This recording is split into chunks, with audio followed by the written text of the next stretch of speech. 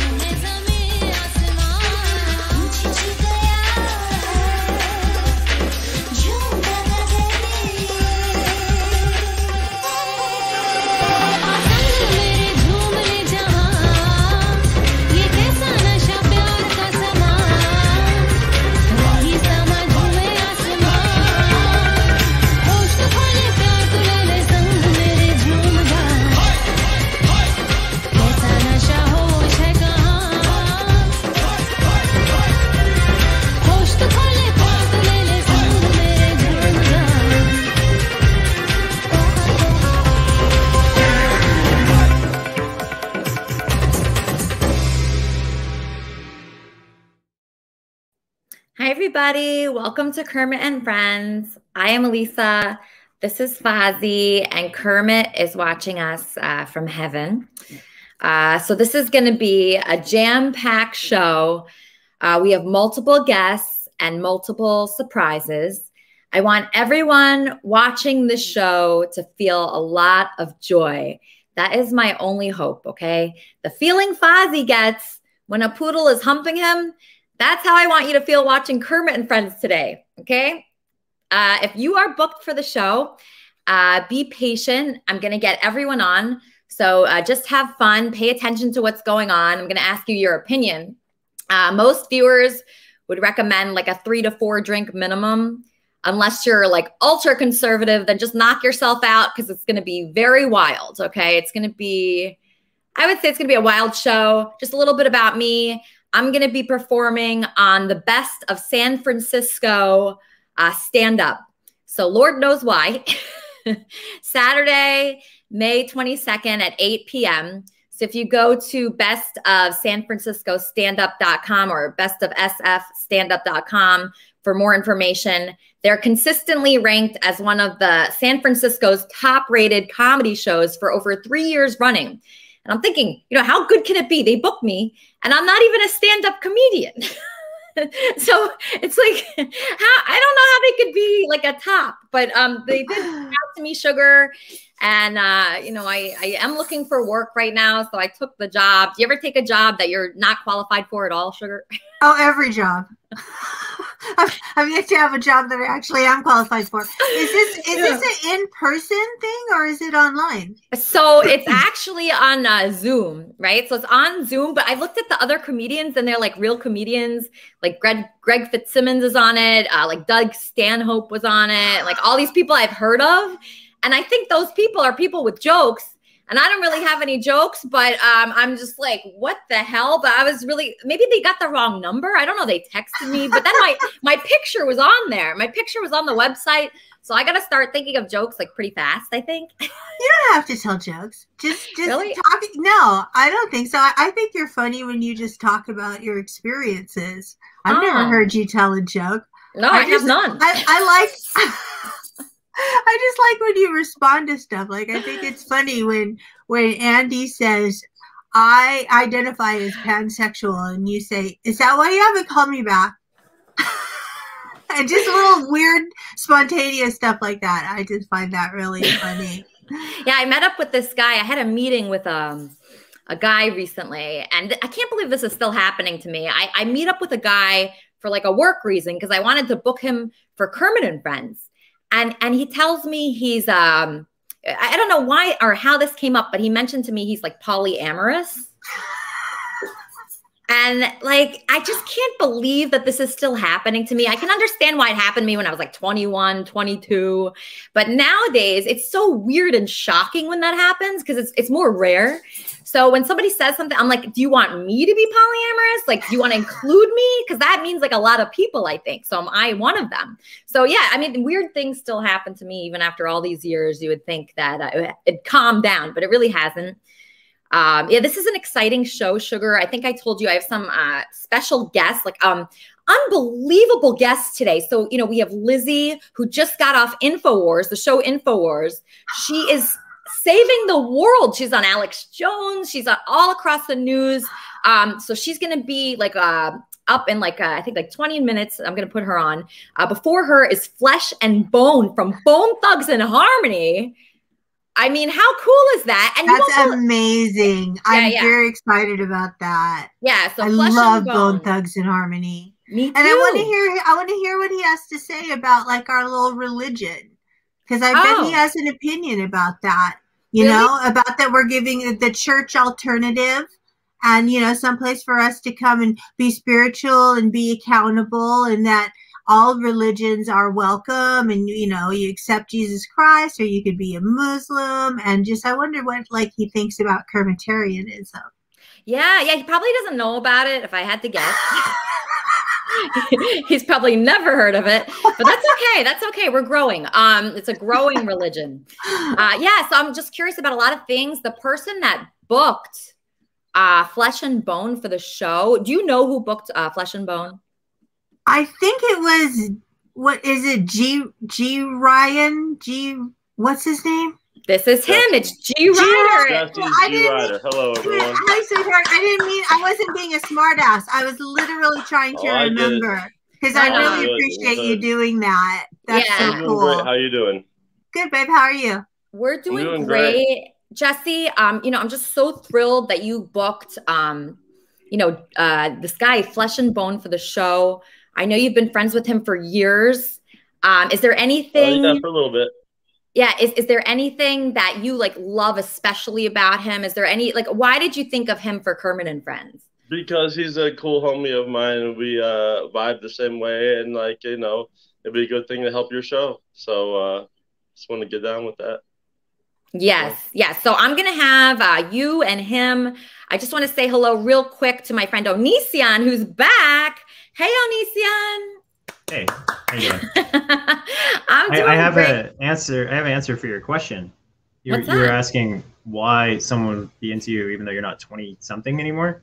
Oh, right. Yeah, you're like obviously a really attractive person, so people would be into you because you're attractive. Age is irrelevant in that regard. Oh, really? Huh. It's pretty, that's nice to hear. Well, look at your face compared to, like, you know, the average model, and you have the same proportions and everything. So people would naturally be attracted to you because of that. Yeah, I experience it less and less. And also, Onision, I've been dressing a lot less slutty than I used to. So when I was in New York, I think maybe people think you're taken. Maybe that's why. Well, yeah, I mean, they do. Well, some people think I'm taken, but, you know, because I'm engaged to Andy, but he's really kind of like an absentee fiance. Like, he's been missing for like 3 days, and I don't know if that's normal for a fiance, but sometimes I just can't get a hold of him, and I just have to be okay with that. In fact, I went to the hospital like 3 nights ago because I had such intense anxiety, and I was really scared. I thought I was having a heart attack, and I don't know if it's Andy related, but some people are telling me it might be because of my relationship. About that Unitarian church idea. That's what that is. Do you know about Unitarianism? Is that your religion? No, I don't have a religion. I'm agnostic, so I just am open-minded generally. That's like it's like pansexuality is kind of like the agnosticism of religion or sexuality or whatever. So it's like basically where you're open-minded and you basically go with whatever your spirit or your heart or whatever desires or makes the most sense to you, but you don't want to like lock yourself down to one thing because you don't know what life is going to throw at you. Unitarianism, I've actually been to that church before. As I understand, it's where basically every faith, every religion, whatever, is welcome there. They're all just there basically to hang out and, you know, be a community of people who want to be spiritual, but they don't want to be, you know, specific to one thing or one system of ideas necessarily. They're open-minded. So it's like the best concept of religion. Oh, okay. Because when I was researching you, I actually saw that you had a religion at one point. When I was 17, I wrote up a bunch of ideas about how we should protect the earth and how the only thing we should worship is the earth, because the earth is like essentially the ultimate dad or the ultimate mom that created us. We're all made of stars, quite literally. I just came up with those ideas when I was 17 and I just left it. Okay. I don't know why I thought you ran a church, but I need your help because we're going to be interviewing an amazing guest right now. Okay. So I need everybody's help, like Charmin and Onision and Lori and everybody here. Okay, so I'm going to read you a little bit about this guy. He was so nice on the phone. His name is Flesh and Bone. He's an American rapper and a songwriter known as a member of the group Bone Thugs and Harmony. He's the older brother of Lazy Bone and cousin of Wishbone. He won a Soul Train Music Award, a Grammy, and an American Music Award. This is a great guest. You know, I want to thank Jesse, Andy's roommate, for helping me book him. Everybody, welcome to the show, Flesh and Bone. Hello. Hey, everybody. How y'all doing? Thank you, Elisa. Thank you for having me on Kermit and Friends. It's an honor. It's really, I really appreciate it so much. You guys are beautiful. I love the show. I love the setup. You guys are looking real good over there. Wow. Oh, my gosh. It's such an honor. I was shocked when you were booked for this show, Flesh. I was so impressed. Right. Like when I spoke with you on the phone, you were so unbelievably humble. Okay. I try to. I got to, I got to be humble in a sense, but in today's world, you got to, kind of like be on edge and everything. Yeah. Not sort of. Have you always been like that? Like at the height of your success, are you still able, to be humble? Do you still talk to the regular guy like me? Oh, yeah. Like, yeah, you do? Okay. Absolutely. I think that's real key and real essential, especially when you have so many fans. I've been on, my career's going on about 28, 29 years old professionally right now. And to have the success that you have, it's real hard. A lot of people, it's hard to hang on to that humble thread, you dig, and or to be grounded in a sense. But I tend to be able to communicate and get along well with people, and I think that's essential to success to a certain degree. And I'm easy to communicate with, easy to talk to, and kind of humble. But I will kick some ass if I have to. Don't get me wrong. No, but yeah. I heard. By the way, I heard that you got a guest on there from the Alex Jones show. By the way, I'm a huge Alex Jones fan. Really? I'm saying? So yeah, I dig. As a matter of fact, I'm waiting on some supplements coming in the mail right now. My BioTrue Selenium and my some other stuff coming in the mail. From that guy. Though I've been buying supplements for him for about 10, 12 years now. Some of the best stuff I ever get my hands on. Wait, what is that? What are you waiting for in the mail? What exactly is that? Well, I get my iodine, BioTrue Selenium, and then it's a couple other ones. And X Factor. It's a bunch of. I get like 6 or 7 different supplements from the InfoWars thing. And does that help you a lot? Do you feel better? Hell yeah. That's my key. A lot of people don't know, Flesh, why you look so good and why, all of that. They don't, some of my supplements is top secrets. I never tell them where I get it from and everything, but yeah. That's great. So I was reading about you, about your background. It seems like you seem like such a happy person and such a like stable, normal guy, friendly guy, but you had a very rough childhood. Okay. So what was your life like before your success? What was it like before then? I mean, it was, childhood was a little rough coming up. And as far as, being in a not so good situation when it comes to um, environment and everything. I had to forge my way, and I was determined to come out of that whole ghetto situation and make something better for my life. And I wasn't happy with just okay, I'm stuck here. Stuck here in the ghetto, and you're gonna have to accept that lot. I was determined as early as I can remember, before I even started rapping or writing. I tried to write my first rap when I was about 8 or 9 years old, and determined to use that as a way. I've always been, first of all, I've always been athletic. I've always been extremely scholastic in academics. I've always been a great student, and these were my tickets. These were my tickets, determined to get the hell out of that damn ghetto.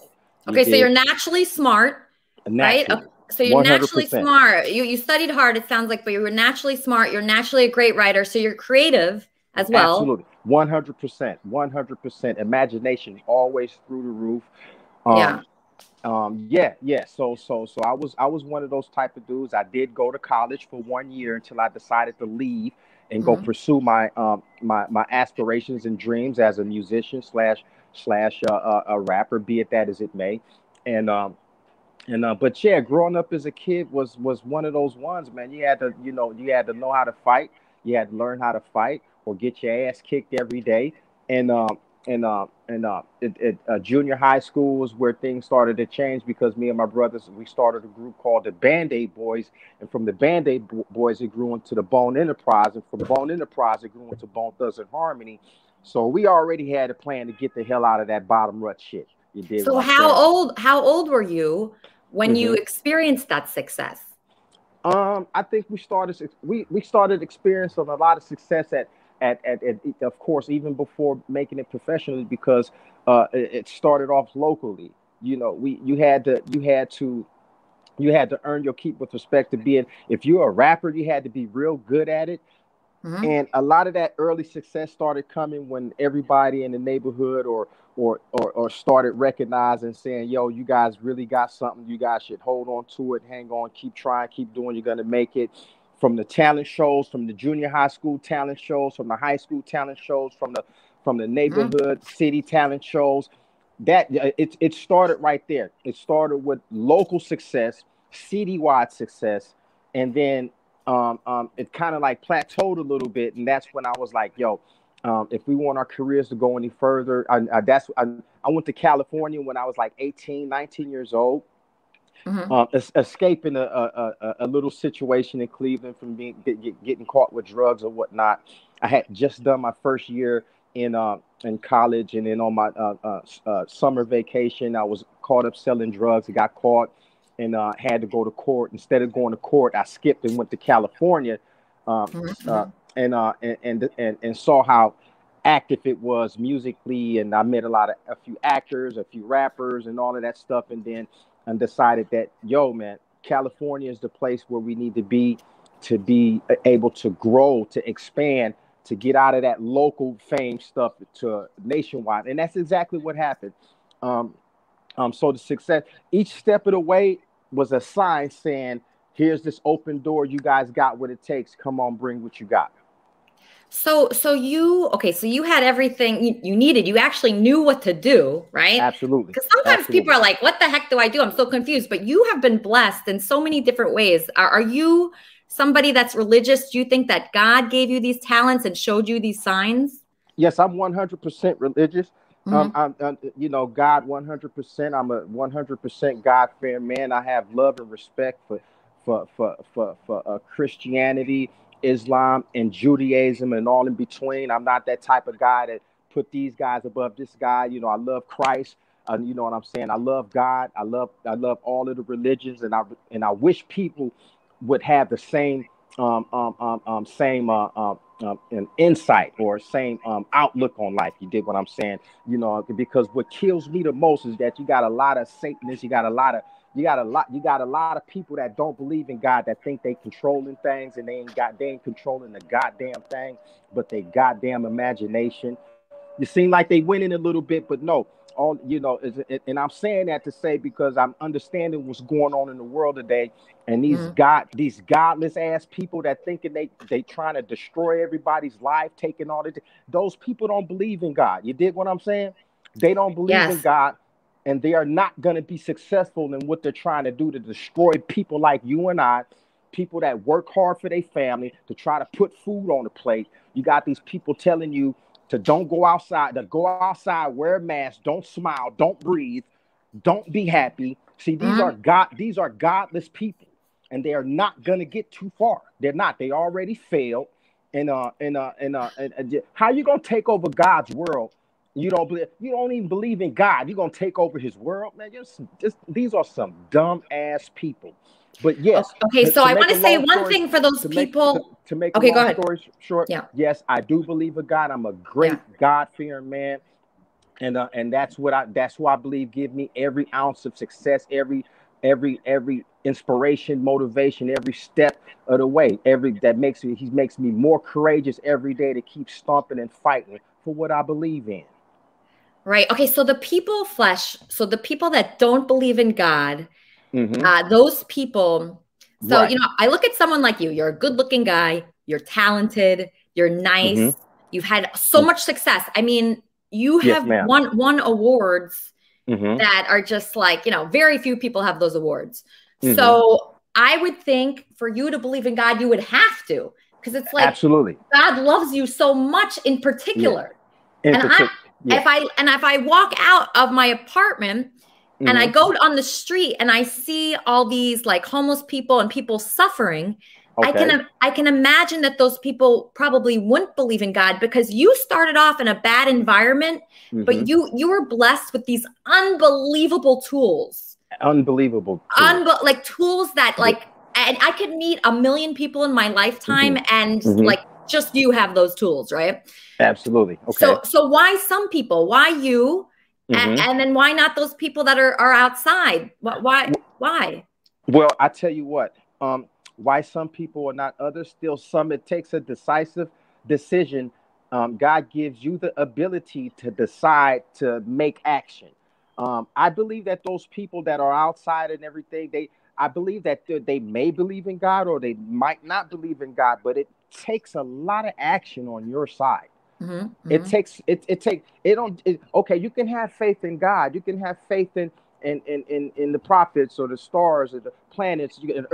But it takes a lot of effort. Once that faith needs works. That faith needs effort. That faith needs to be that faith is like a seed that needs to be planted. If you don't plant it, then you won't see the fruits that come from it. So I believe that those people out there that are on the street or whatever the case may be, they may believe in God, but they need to take those extra steps in order they say if you take one step towards God, He's 2 steps closer to you. You see what I'm saying? So that type of situation or scenario, I may not be explaining it more articulate enough, but that's to some certain extent. You have to show some type of effort. You have to put up some type of energy. God created you to move around, to show energy. You dig what I'm saying? And that's what faith is. The energy that you emit shows a lot about your faith. And God is so powerful and miraculous. All He needs to see is that you believe in Him a little bit, and He'll give you all the decisive tools that your life needs. And you have so many tools. You have so many godly tools at your disposal. You wouldn't know what to do with it. Wow. Okay. So I want to make a step towards God, and maybe the people out there do too. So my first step is prayer. Okay. Would that be a good first step in your opinion? It is. Okay. Yeah. Yeah. That's a good step. Yeah. Okay. Yeah. So you want to take a first step towards God, a first step prayer. Okay. Yeah. So if I start praying, which I do pray, right? And I do see signs all the time. Absolutely. But I know there are people out there feeling very hopeless. Indeed. And sad and scared. So sometimes when I have such bad anxiety all the time, pretty much. And when I try to talk to God, I want Him to like cure it for me. But But sometimes I think, oh, maybe I need to, take more steps. Like, what can I do to prove to God that I'm worthy of blessings like that? Absolutely. Absolutely. I think definitely sometimes the feelings of despair, sadness, sometimes may be a little bit overwhelming. Yes. But at the same time, that's a challenge. That's a test. You're going to be tested and you're going to be challenged 100%. Yeah, and that anxiety, come on. We are all human beings. If you I don't care who it is or who, especially the people that believe in God is going to experience the most anxiety, is going to experience the most stress. And then you're gonna have to be able to really dig deep into yourself. And then those prayers, dear Lord, please give me the strength that I need in your holy name to overcome this anxiety. Those simple things like that, a simple prayer like that, dear Lord, give me what I need to overcome this illness or the sicknesses, or give me what I need to be able to succeed at X, Y, and Z. Just something that simple is the antidote to overcome that type of situation. So wait, quick, hold on one second, Flesh. Kermit and Friends. I'm trying to get on your show. I know. I want you on because I definitely want you on. Because I know what you did today to me. What? I got 3 members of the cast of my reality show with me today. I got Josh Garay, Conrad Steinman. All right, quick. Okay. We're shooting the questionably real men of the Hamptons. Is the show called? The questionably real men. Are you going to put me and Flesh on this show? It sounds like a great show. Yeah, I need to get on there. I'm gonna put you on the show. You can put us on your show. Yeah, quick. I lie all the time. I got the cast right here. All right, quick. As long as I have you on the phone, I have Flesh and Bone from Bone Thugs and Harmony. What's your question for him? Tell him Roy Foreman sends regards. Roy Foreman sends his regards to Flesh? Absolutely. Does he know the Bone Thugs guys? Yeah. Oh, Josh is the CEO of Scrapper. I guess we're supposed to meet with you guys. You know him? You know this guy? With Roy Foreman. How did they know each other? Mr. Roy Foreman. Yes, indeed, I do. Yeah. All right, I'm going to find out right now. George Foreman. Absolutely. Is that the grill? Is that a grill? That's the question. All right, quick. I'll get you on. I got to go. Bye. I'm sorry. That's a friend of yours? Yes, indeed. Roy. Yep, I know those guys. George, Roy, all those guys. Yes, indeed, I do know those guys. Yeah, Flesh. When you're famous, everybody knows you, right? Sort of. Yeah. But right. I do know those guys. Yes, indeed. Okay. So let's take questions from fans. Is that okay? Absolutely. That's good. Let's do it. All right, let's bring up Lori. Lori the Muslim. There she is. Okay, Lori, you're on with Flesh and Bone from Bone Thugs and Harmony. Here he is. What's your question? I actually have no idea who he is. All right, Lori. No, that's all right. Forget it. Lori, what is that? You can't. She always. Oh, ridiculous. Okay. Give her some homework. Tell her to go. Lori. Google. I didn't know he was going to be on. You didn't tell me, so I. No, it's okay, Lori. Go Google it. Just a little brief education. Bone Thugs and Harmony. It'll give you a little bit of education, and then maybe we can go from there. Hopefully. Yes. Actually, the saddest part about that is she's my wrap-up show host, and she should be Googling the whole show. She should be Googling. Let's bring up someone who definitely has a question. His name is Jesse. Jesse, you're on with your friend. What up? What's up, Jesse? What's up, OG? I'm chilling in the trap house right now. What's up, buddy? I see. What's going on, man? Where's Andy, man? I don't know, man. Motherfuckers be fighting in the other room. I'm chilling in the motherfucker right now. We got the whole, here's Hollywood Hills, right behind me. We all chilling right now. Yeah, I got to come real as fuck. How you been, Flesh? Man, I've been doing good, man. I've been working real hard, man. I've been in Miami. I've been. Hold on. No, people are yelling. See in the trap house. Sorry. Yeah. I shot 2 videos in one day yesterday and everything, working my ass off, man. working my ass off real hard. So I'll be over there at the Trap House next time I hit the LA, man. I'll be over there. I cannot fucking wait, man, until we have to play tug of war with someone that fucking disrespects. You know what I mean? Yeah, okay. Wait, Flesh, you want to be in that Trap House? Why do you want to go there? Oh yeah, I'll go check them out. I gotta go check out the homies. You feel what I'm saying? I gotta go. Really? I gotta go check out the Trap House. Yeah. I can't believe you. So I avoid that Trap House. All we drink up in here is the motherfucking trap water. That's what up.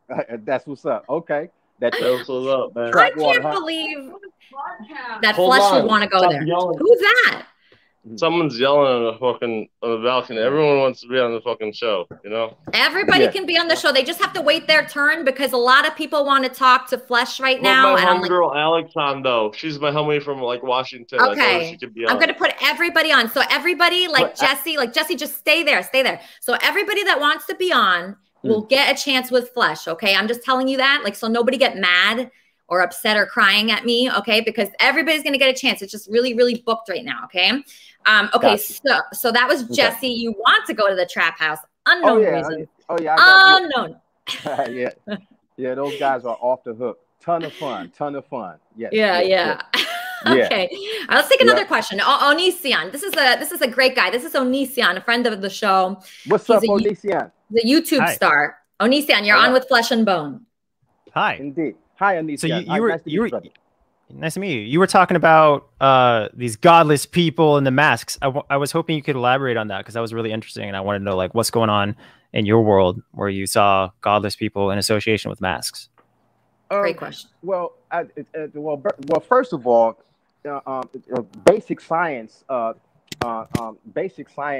proves the mask. For one, I attribute godlessness to them because first of all, you have people going around talking about you need to get the earth to zero emissions at a certain point. First of all, godless individuals, because you can never get the earth at zero emissions without wiping out all human life and plant life. First of all, the human being breathes in oxygen and emits a carbon dioxide. The plant sucks in the carbon dioxide and breathes out oxygen. So all these retarded ass people going around talking about wearing your mask, so they think wearing a mask is a way of diminishing the carbon dioxide in the air. So I think I don't know if this is true or not, but I think it's possible to be carbon negative, and that you have so many things absorbing the negative stuff that's put out to the environment that it actually becomes negative. All of the green plants, all of the greenish that you see sucks in that carbon. The green plants cannot breathe without that carbon. It sucks in. Right. So if people are trying to be like carbon neutral, or they're trying not to, emit any carbon, you just have so many plants. That's you have so you have so many plants, and you have so much of us, exhaling that carbon or whatever, or getting rid of that methane with our farts or whatever. You have so many plants and so many natural elements absorbing that, which eventually gets you to carbon zero, right? I'm not sure if I follow you. So you're saying it's like throwing water. It's like throwing water on a fire, right? So there's a fire burning, and so you dump a bunch of water on it, and eventually there's no fire. So but in my opinion, carbon is not a poison. Carbon monoxide is a poison. Too much can be bad. Carbon monoxide, poison. Carbon dioxide, food for the plants. Right. So you need a lot of plants to absorb that, but plants don't rely solely on it, do they? I would think that they rely on the sun and the nutrients in the dirt, stuff like that. And yes, indeed, of course. So it takes so how can you attack one source thinking that it's a detriment to the planet? Too much is. I think too much sun is a detriment. Too much water is a detriment.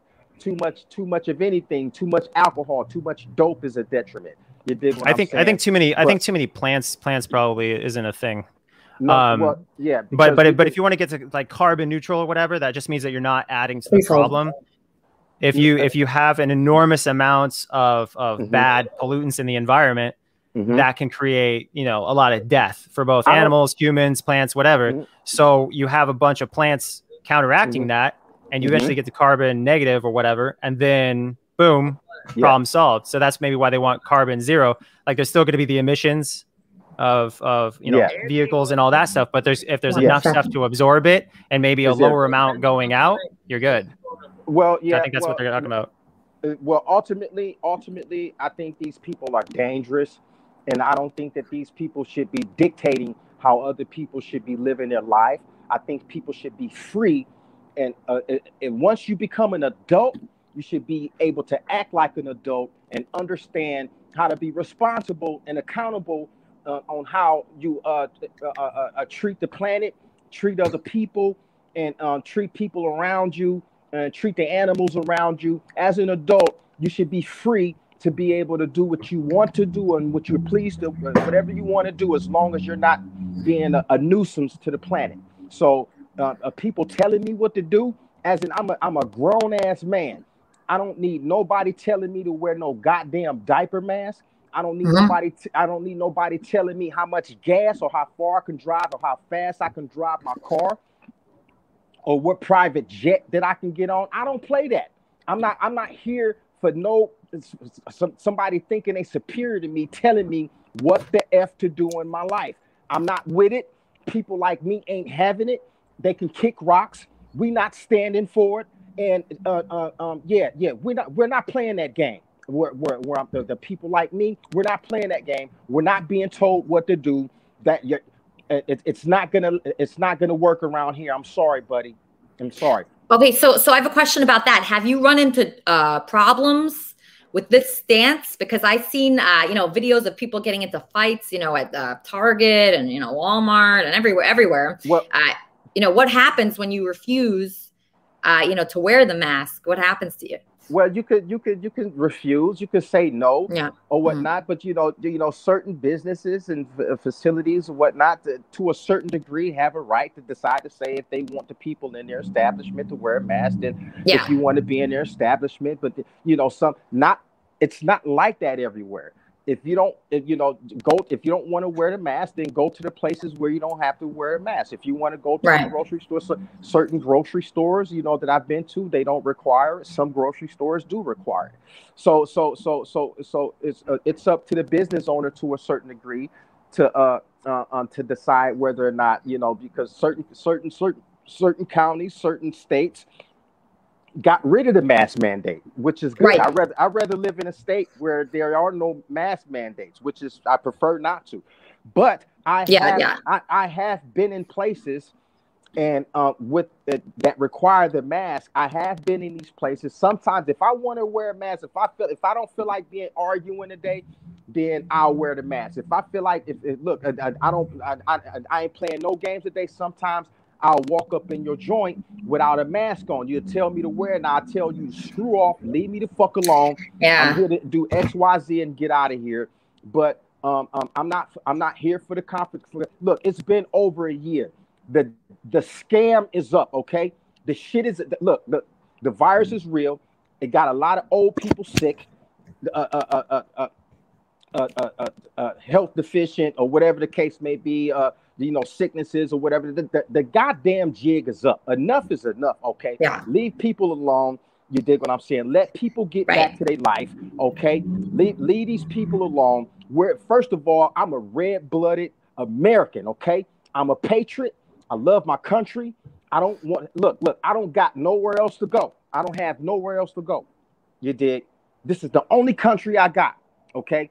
This is the country that my children is growing up in. And they're going to be free. I don't care what these people are talking about, these globalists talking about resets and all that. Fuck your reset. Fuck your globalism.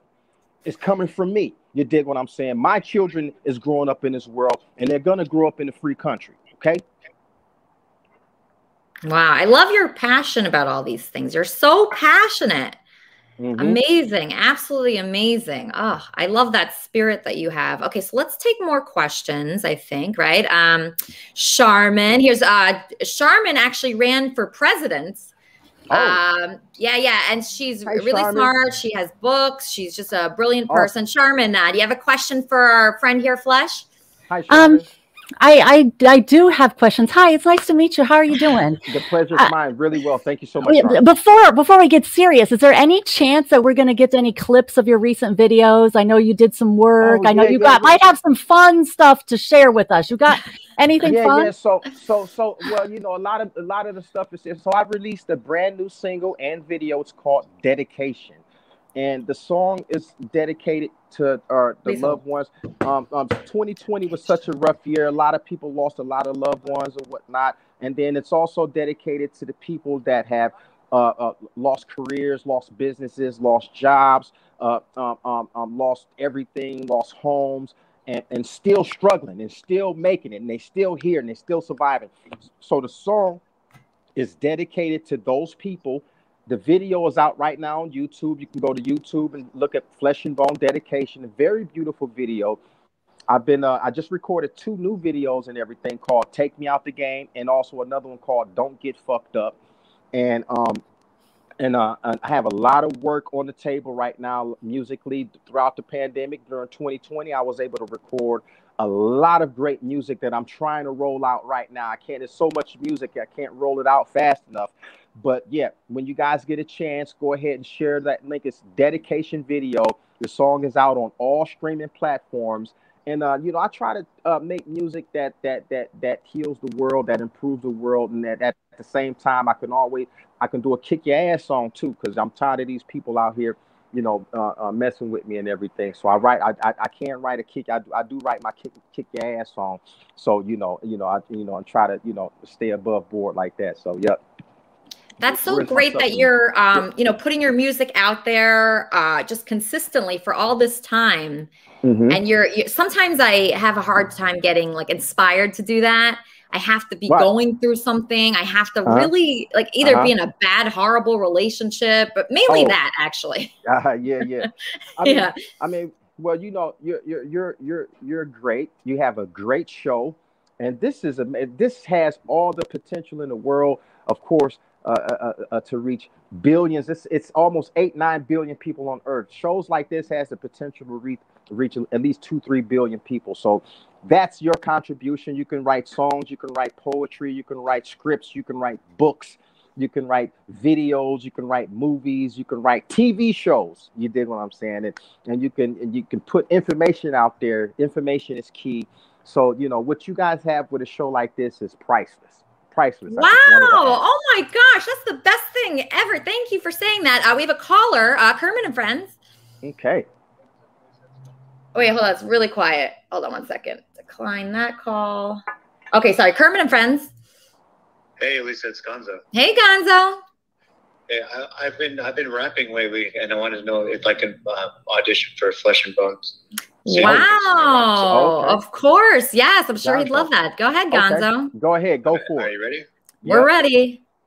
Motherfucking beers go. Motherfucking beers, motherfuckers no. Better around the train, motherfuckers go and say boom. Out. Would you still be encouraging to someone like that, Flesh? I think so. He's crazy enough to do that. Because you got to be crazy, right? You have to be crazy. To go for something. Yeah. And that's interesting. You know, it takes a lot. That was funny. That was hilarious. And you gotta love people like that, man. It makes the world go round. You know, it's not enough happiness and joy in the world and everything. We need to get back to smiling. We need to Hey, what's up, everyone? So Jessie keeps texting me saying enough of this. She's not here, Jessie. I would love to put her on. Nope. I'm getting all these texts from Jessie. I sent her the link.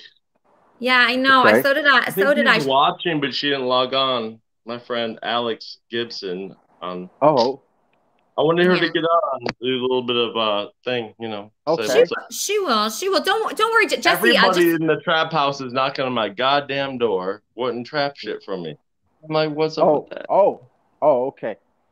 Have you ever shown Flesh your trap house? I don't think I've invited him over, but we do so much other trap shit. He'll make his way around. He'll make his way around. All right, because I think the reason why he wants to go there is because he hasn't seen it. So, okay, so Flesh, I was wondering. So I want to connect you with my next guest. Okay. Because her name is Lizzie. She's from, she was on the show InfoWars, and she's going to tell us. You saw her? I think I've been associated. Well, not associated, but so in my house, it's InfoWars and other shows like it, educational. So only education. I don't, all that other stuff is, you know what I'm saying? It's like you got shows like InfoWars is the only shows that you have that, you know, if you want to escape the propaganda and all of that other stuff, I'm stuck on. So Liz, I think that sounds familiar. I think I know who you're talking about. So I'm going to tell you about her, okay? And hopefully with your positivity and your attitude, you'll hear her story and either want to help her or just like learn something from her. I'm hoping everybody can get something out of this. So my friend Lizzie, okay, she's a New York mother of 3. Okay. She's a Columbia University grad, so she's smart like you. Okay. She speaks out about COVID. Her big thing right now is pedophilia, judicial corruption, and her children have been kidnapped from her. I think I know who you. Yes, I think I know exactly who you're talking about. Something like that. Did the feds try to take her children or something like that? That's right. Okay, so listen to this. So she's left homeless right now. We're going to help her, you and I. Okay. Okay. She's left homeless. Her finances have been stolen from her. This is like a wealthy woman from a very high end, part of New York. Her finances have been taken from her. She's been falsely arrested. I have a video of her arrest. I'll play it later. Okay. She was falsely imprisoned. So I know that you have had this problem, right? Were you falsely imprisoned? Okay, so Flesh and Bone was falsely imprisoned for 8 years. Is that correct? Oh, yeah, absolutely, for self-defense. It was an actual self-defense situation. I was defending myself, and then it was trumped up as made me look like some type of terrorist, which of course I'm far from. And but yeah, I was pretty much in a situation where I was defending myself, and then I was arrested for that. Okay, so you were falsely arrested for defending yourself. You had a firearm on you, right? Okay, so somebody was going after you. Is this somebody that you knew? I pretty much knew them, and I used the firearm. There are about a 500,000 cases a year where people use a firearm to defend themselves. Had not it been for the firearm, God knows what had happened. But it was a situation where all I had to do was show the weapon and stop the threat, and that was it. I didn't have to use it. I brandished the weapon, stopped the threat. That was it. And it was trumped up to be something way pathetic and way outrageous. Something people shouldn't have to go through. No, and it wasn't fair at all. No. Yeah. So this makes me sick that can happen. Right. This makes me very sick because that's 10 years of your life. You've had such an unbelievable life. And like what you could have been contributing to the world in those 10 years that you were in prison. I'm sure when you were in prison, you were helping people in there and spreading joy. And were you able to do that when you were in prison for the 10 years? Absolutely. I was able to, be as fluent and yes, definitely spread give information, spread the love, or whatever the case may be. You know what I'm saying? There's a lot to get into in prison, mind you. It's a lot of pros and cons. Yeah. But yeah, I was able to remain positive, focused. I'm blessed to be able to stay focused on my craft, my career, and eventually God did return me to all of that, which a lot of people, unfortunately, that go away for such a long time. 10 years is a long time. It sure is. Were you married, Flesh? Were you married during that time? Yeah. Yes, I was. While you were in prison and you had kids, right? Yes, indeed. That must have been unbelievably difficult. I'm here with my beautiful wife and beautiful family right now. Yes, indeed. We've been almost 20 years now, me and my wife. Wow, that's a good woman right there, because that is tough to be away. That is tough. And especially, it just must be so frustrating. And I would think that if you're falsely imprisoned for something, taken away from your family, you would be so angry, but I don't like sense any anger really from you. No. That's something hard to understand. Well, yeah, you know what I'm saying? Well, to a certain degree, you know, when after going through what we just went through with this whole pandemic and this lockdown, guess what? I am pissed off. Okay. I am angry. I am angry. And this is what these people are playing with fire, because it's people like me that are fucking pissed off. Okay. We're not standing for this shit. We're not doing it. We're not doing it. We're angry. We will do something about it. Don't mind. We'll protect ourselves. Intellect. We'll do what we need to do. All that violence. Don't see. This was what's wrong with the other side. They're full of violence. They're full of anger. They're full of hatred, and then they'll accuse you for doing exactly what they're doing. You see what I'm saying? You said who would?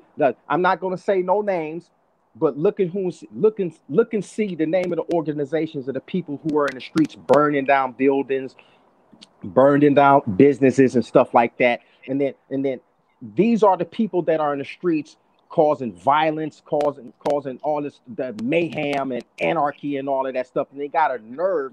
And just because I'm a patriot, you dig what I'm saying? Oh, no. I'm a patriot. You dig what I'm saying? I want to keep my country free. I want to live in a free country. You dig what I'm saying? And I don't like people trying to turn it into something else. So I'm the enemy. No, they're the enemy. You dig what I'm saying? So yeah. But you're right. The 10 years in prison, it taught me a lot.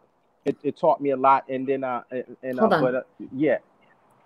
Sorry. Okay, I'm getting a call. Yes, Kermit and Friends. Hi, Lisa. How are you? It's Barry Boss. Oh, my gosh, Barry, I'm a little busy right now. I'm talking to Flesh and Bone. I'm about to bring on Lizzie, the star of InfoWars, and he's going to help me, I think, because... I'm getting ready to talk to Lizzie from InfoWars. Yeah, Lizzie from InfoWars. So, Barry, what's up? Do you have a question for Bone Thugs and Harmony, Flesh? Can you heat that up for me? I just wanted to say hello. If I know what to do. You know, I don't know what to tell you. It's like you're too busy for Barry Boss these days. It's like becoming, I need you a star.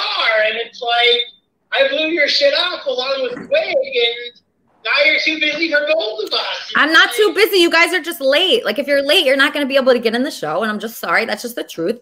And I love you both. I love you and I love Quig. But, you know, I have a very famous guy here that's really nice. And a lot of people want to talk to him. And a lot of people want to talk to Lizzie, too. And so it's hard for me to accommodate everybody. What happened to Alex?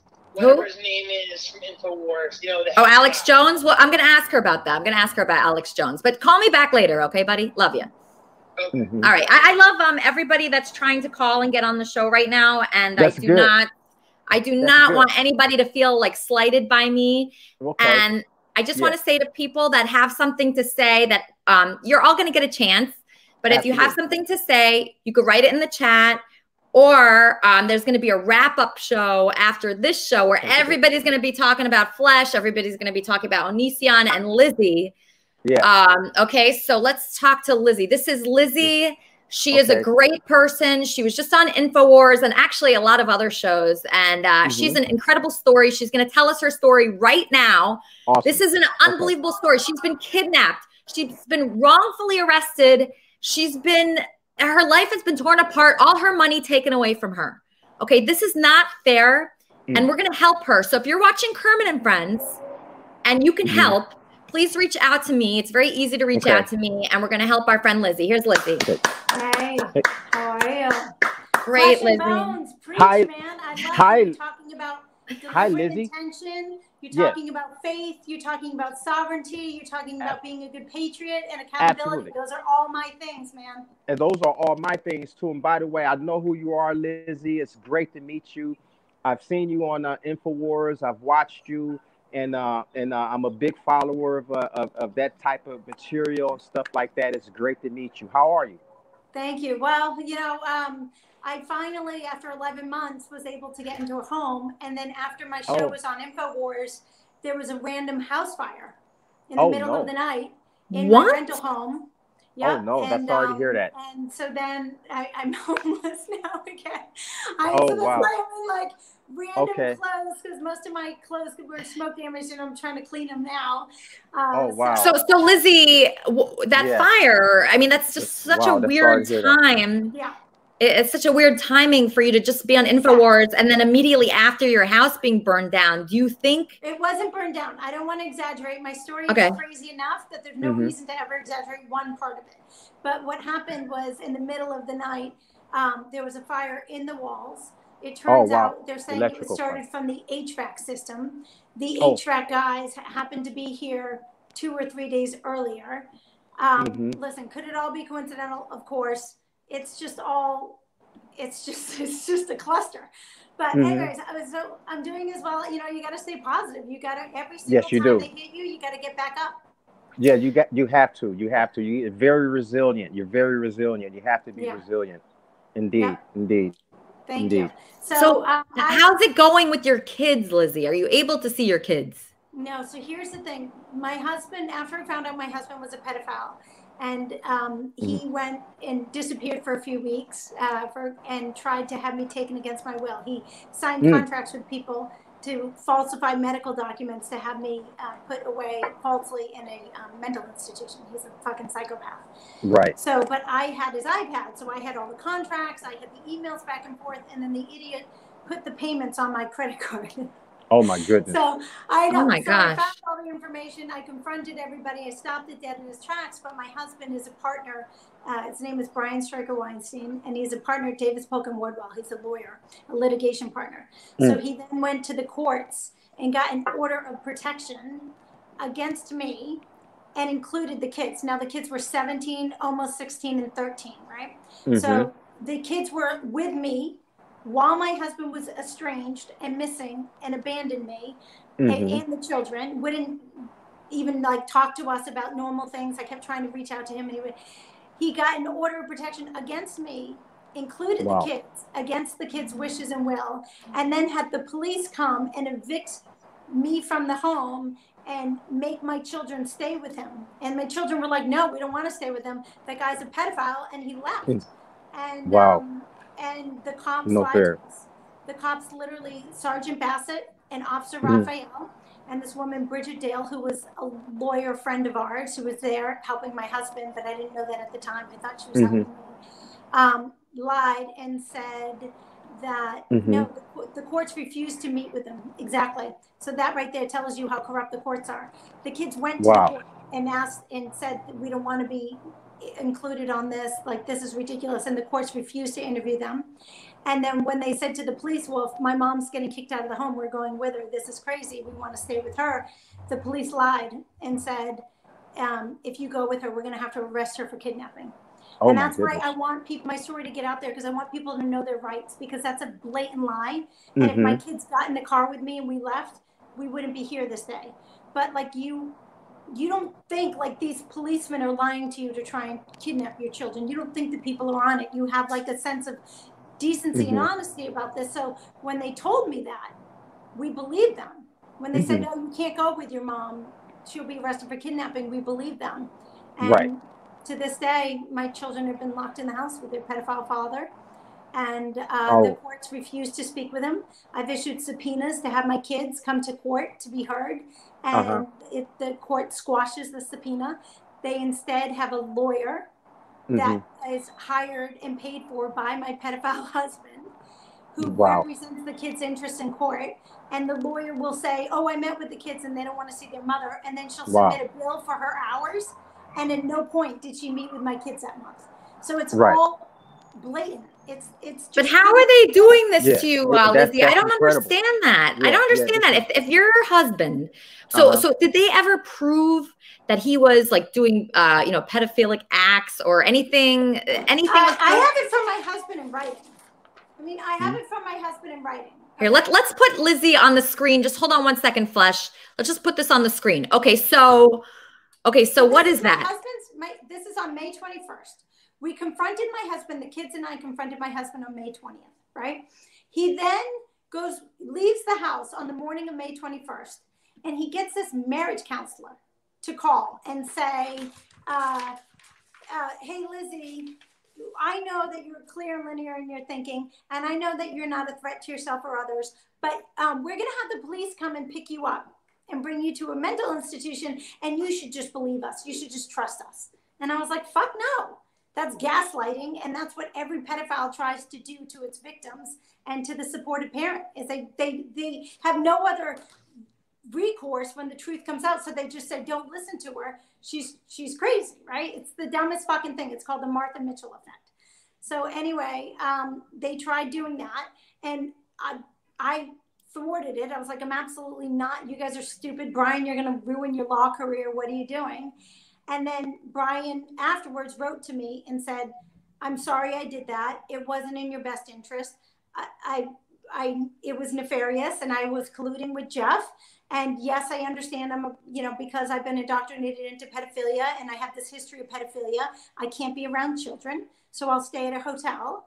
And yes, I want this to get better. I mean, he specifically says, yes, I married you for your goodness and strength, and I want the indoctrination of pedophilia to stop. And I was like, and do you acknowledge my concern? It's inappropriate to have you stay around children when you've been indoctrinated into a pedophile. And then he doesn't answer. And I'm like, Brian, enough. Like, yeah, yes or no. Like, I'm done playing with you. And then he writes back, yes. And I say, thank you, Brian. That is brave of you. You're showing me your goodness. At this point, I understood my husband had a lifelong history with pedophilia.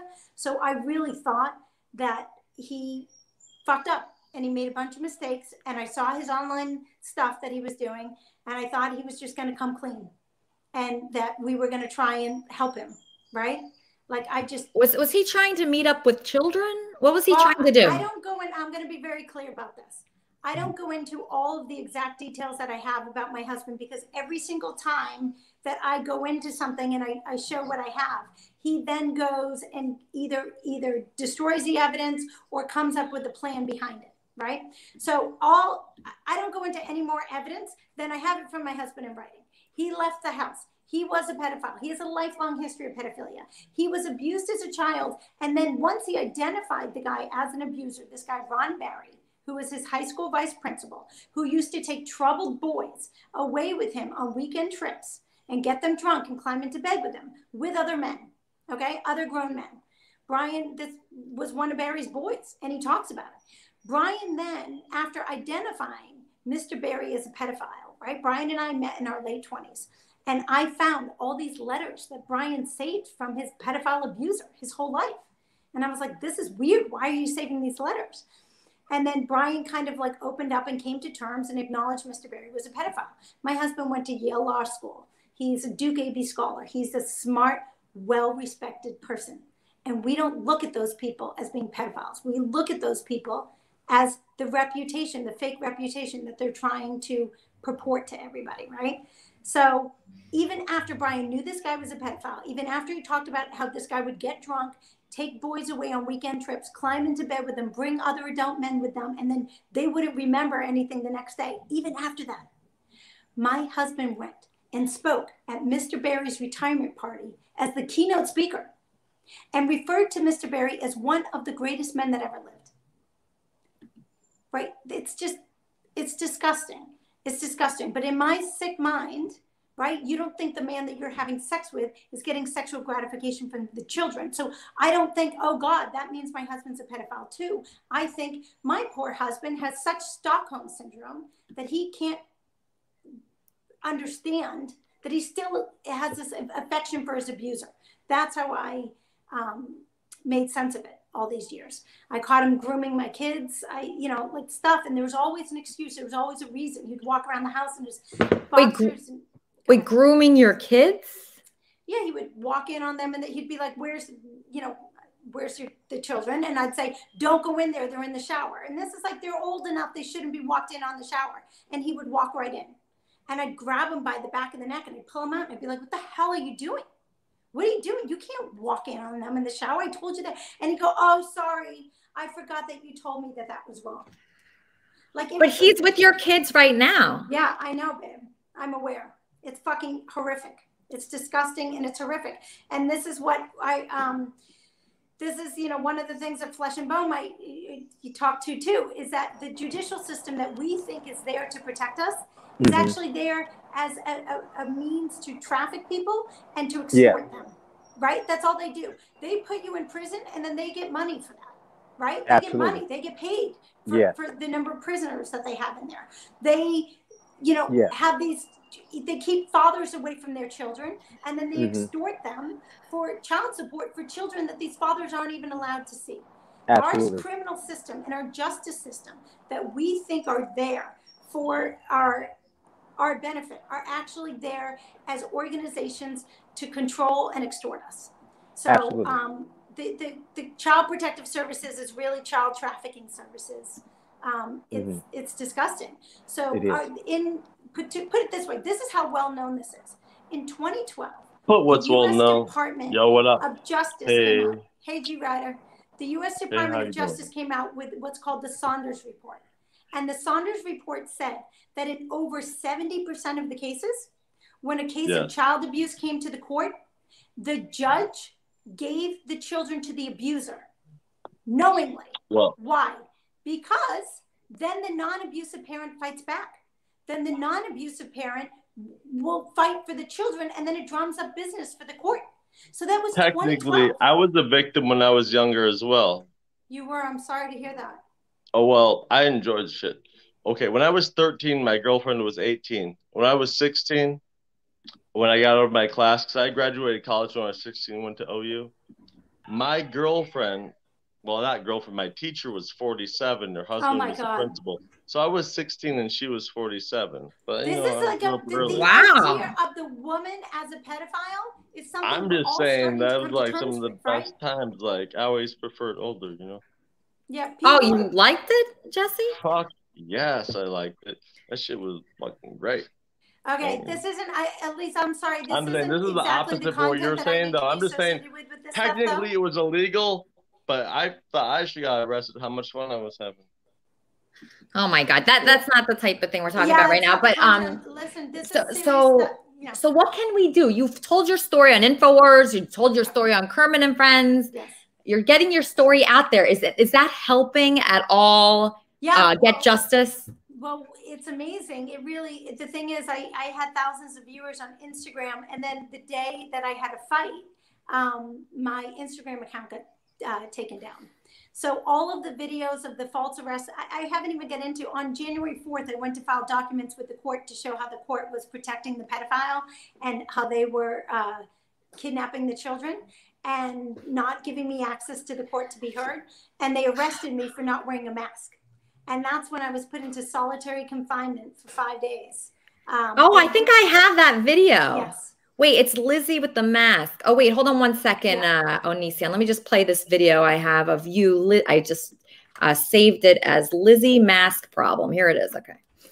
Outside. You got go on in here without a mask. Okay. Oh, no, this isn't for me? Go outside and talk about that. Go outside and talk about that. Just a minute, please, ma'am. No, you just a minute. She's telling you to exit. Excuse me, sir. I'm telling you to exit now. Please stay 6 feet away. No, you step out. Sir, you were violating. You were violating. You're violating us by coming in. Wow. Yeah, wow. That's the wrong one. Was that? Oh, that's the wrong one. Oh, sorry. That's the one. That's the one. That's at federal court. Those are our federal courts that are saying if you can't medically tolerate 2 masks, they'll come within. Like it's so stupid. It's all bogus and bullshit. I love that Flesh and Bones kept saying the jig is up. That's exactly it. Masks are a means of control. They are not anything to do with your health. The sheer fact that they're saying you have to wear masks to protect other people. But now, if you've been vaccinated, you don't have to wear masks. But if you're unvaccinated, you have to wear for what? Who are we protecting? Like they've all been vaccinated. So what's the logic is gone. There's nothing there. It's just a logical fallacy. Wait, I was just sent this other video. I think this might be it. Hold on one second. I will take that off. Excuse me. Don't yell at me. You were the one who was yelling. I'm not bringing you to the level you guys. I gave you the chance. I counted down like a mother to a child. A child can figure out a countdown, but you can't. Baby, I was leaving. Do you see how upset you are, officer? Do you see how you're the one yelling? And then you're trying to tell me. Yeah, because when you're trying to do something wrong and you can't do something wrong against somebody who's a good fucking person. There are people out in the lobby who are nervous to go deal what they have to do because the way you're acting. Absolutely not. Absolutely not. I want my phone immediately. No, what are you doing? I gotta take your purse. It's going over there. Why? You didn't have it around you, did you? Yes. I'm not grabbing anything, sir. You're being ridiculous. The after part. They're not very nice, those guys. Onision, do you have a question for Lizzie there? If I can, thank you for first of all just letting me talk. It's really awesome. I didn't think I was gonna be able to. This is so awesome talking to you. Both of you. First of all, I just want to know: do you have any siblings? I do. Do you have? You have parents too. Yeah, my father was a pedophile. So this is what people need to understand. It is a cult, and cults don't like defectors. Sorry, so just real quick. What did your father do that made you feel that way? He sexually abused us? All of you? Well, I know that he sexually abused me and my sister. I don't know about my brother, but my brother has an extreme violent temper. Okay. Why are you asking this specific questions? I was just wondering, like, okay, so normally when people go homeless, it's because they have literally no one who's willing to take them in. Interesting. So let me talk about that, because I see that this is an attempt to kind of make it seem like I'm somehow like unworthy of being taken in by other people. All I'm doing is trying to put some reason behind this, because it like first of all, like, you have a background, you're inside a place right now. What's going on there? Yeah. Well, did you miss the part where I said that I was able to rent a place and then the main house caught on fire? So that's a guest house. She's in a guest house. I heard earlier in the stream that you're very wealthy too. Is that true? Yeah, that's true. I am very wealthy, and all my finances were cut off. Over $240,000 of my money.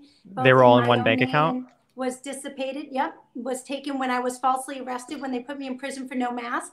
All of a sudden, Mark Davidson, the COO of City Private Bank, and my husband, Brian Stryker Weinstein, closed all my accounts and had checks issued to my husband. And again, thank you so much for talking to me so far.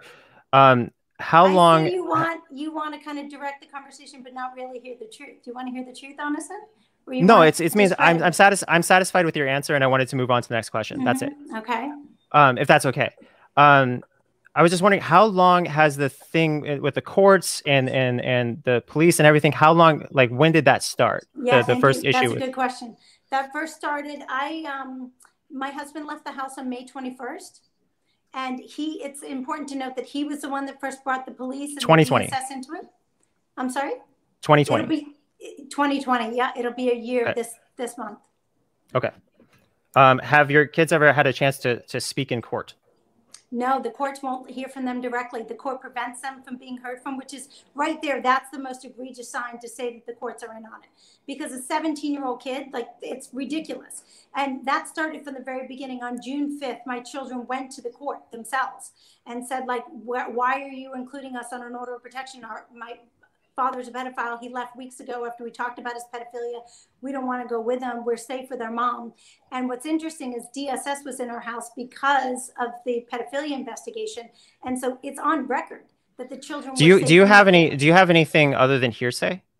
Like any like, do you have like tweets? Do you have tweets from? How you're trying to discredit me in that I'm not trying to. I'm just asking. I'm just asking because anyone can say anything. Anyone can say anything online, and lots of people. I'm not giving you any hearsay. I have exactly. Well, hearsay is where you say something without proof. Exactly, honest, and I've not said one thing without proof. I can show you the court transcripts. That's why I asked. Everything, yeah, and it was all on my Facebook, honest. And so once again, I want people to see this, because this is exactly what they do. They get these other people to come in and insert little doubts. I'm not doing anything. I was just asking questions. I know why this is happening, you guys. I know why this is happening. So Onision. All the video, everything that I said. I was asking if you had any proof. That's all. Look at how red you're getting. You're so embarrassed. People love when I call them out and they get caught. No, I was just asking for proof.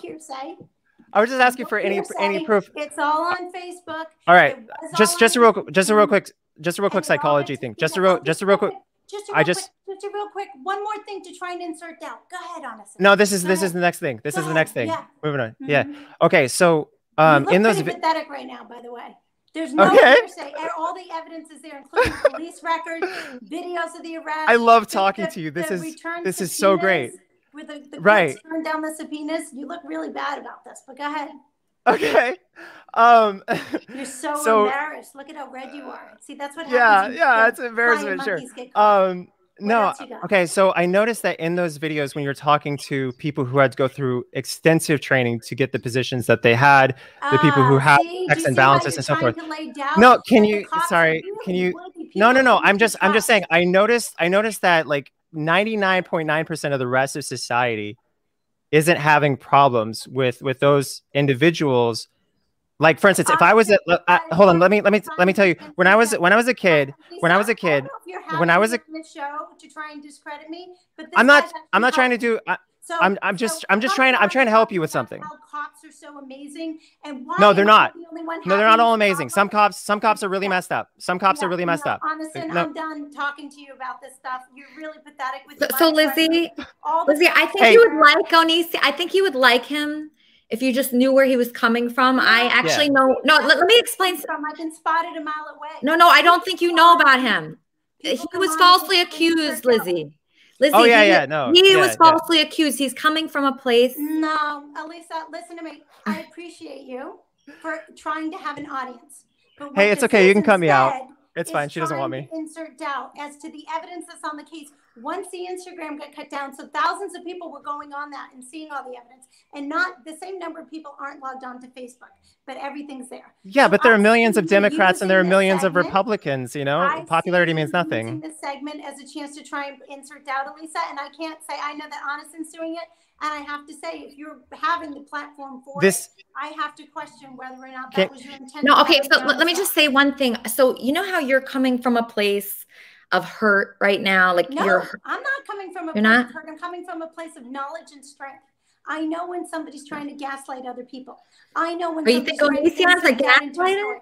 I know when somebody's trying to insert doubt and lay plausible deniability to try and give a pedophile and courts a chance at their egregious actions and say that some of this is unreasonable and that I'm not a credible person and what I'm saying is hearsay. So if you want to use your platform for that, Elisa, you go ahead and do it. But don't blame me for spotting it a mile away. I've been a victim of incredible gaslighting. That's the one thing. My husband is the best at this, the best. He's amazing at it. Why? Because he knows how to mix the love in with the arsenic. So it's not bad all the time. He knows how to give it love and arsenic, right? But I can see their fucking things. Do you see the way he turned bright red? He knows what he's doing is wrong. He knows he's trying to lay plausible deniability. I've got no fucking time for this kind of stuff. I actually have 3 briefs that I have to write. And I came on the show because I was hoping to really have an interesting discussion where people could educate themselves about the human rights atrocities that are going on right now and about how our judicial system is so corrupt and it's being used as a system by which to create tyranny. Judges aren't accountable for any of their actions. I've been imprisoned. I've been poisoned. I've been taken against my will, my money closed, and I've never been allowed a day in court. I've never been proven guilty of one thing. I'm not even allowed to defend myself.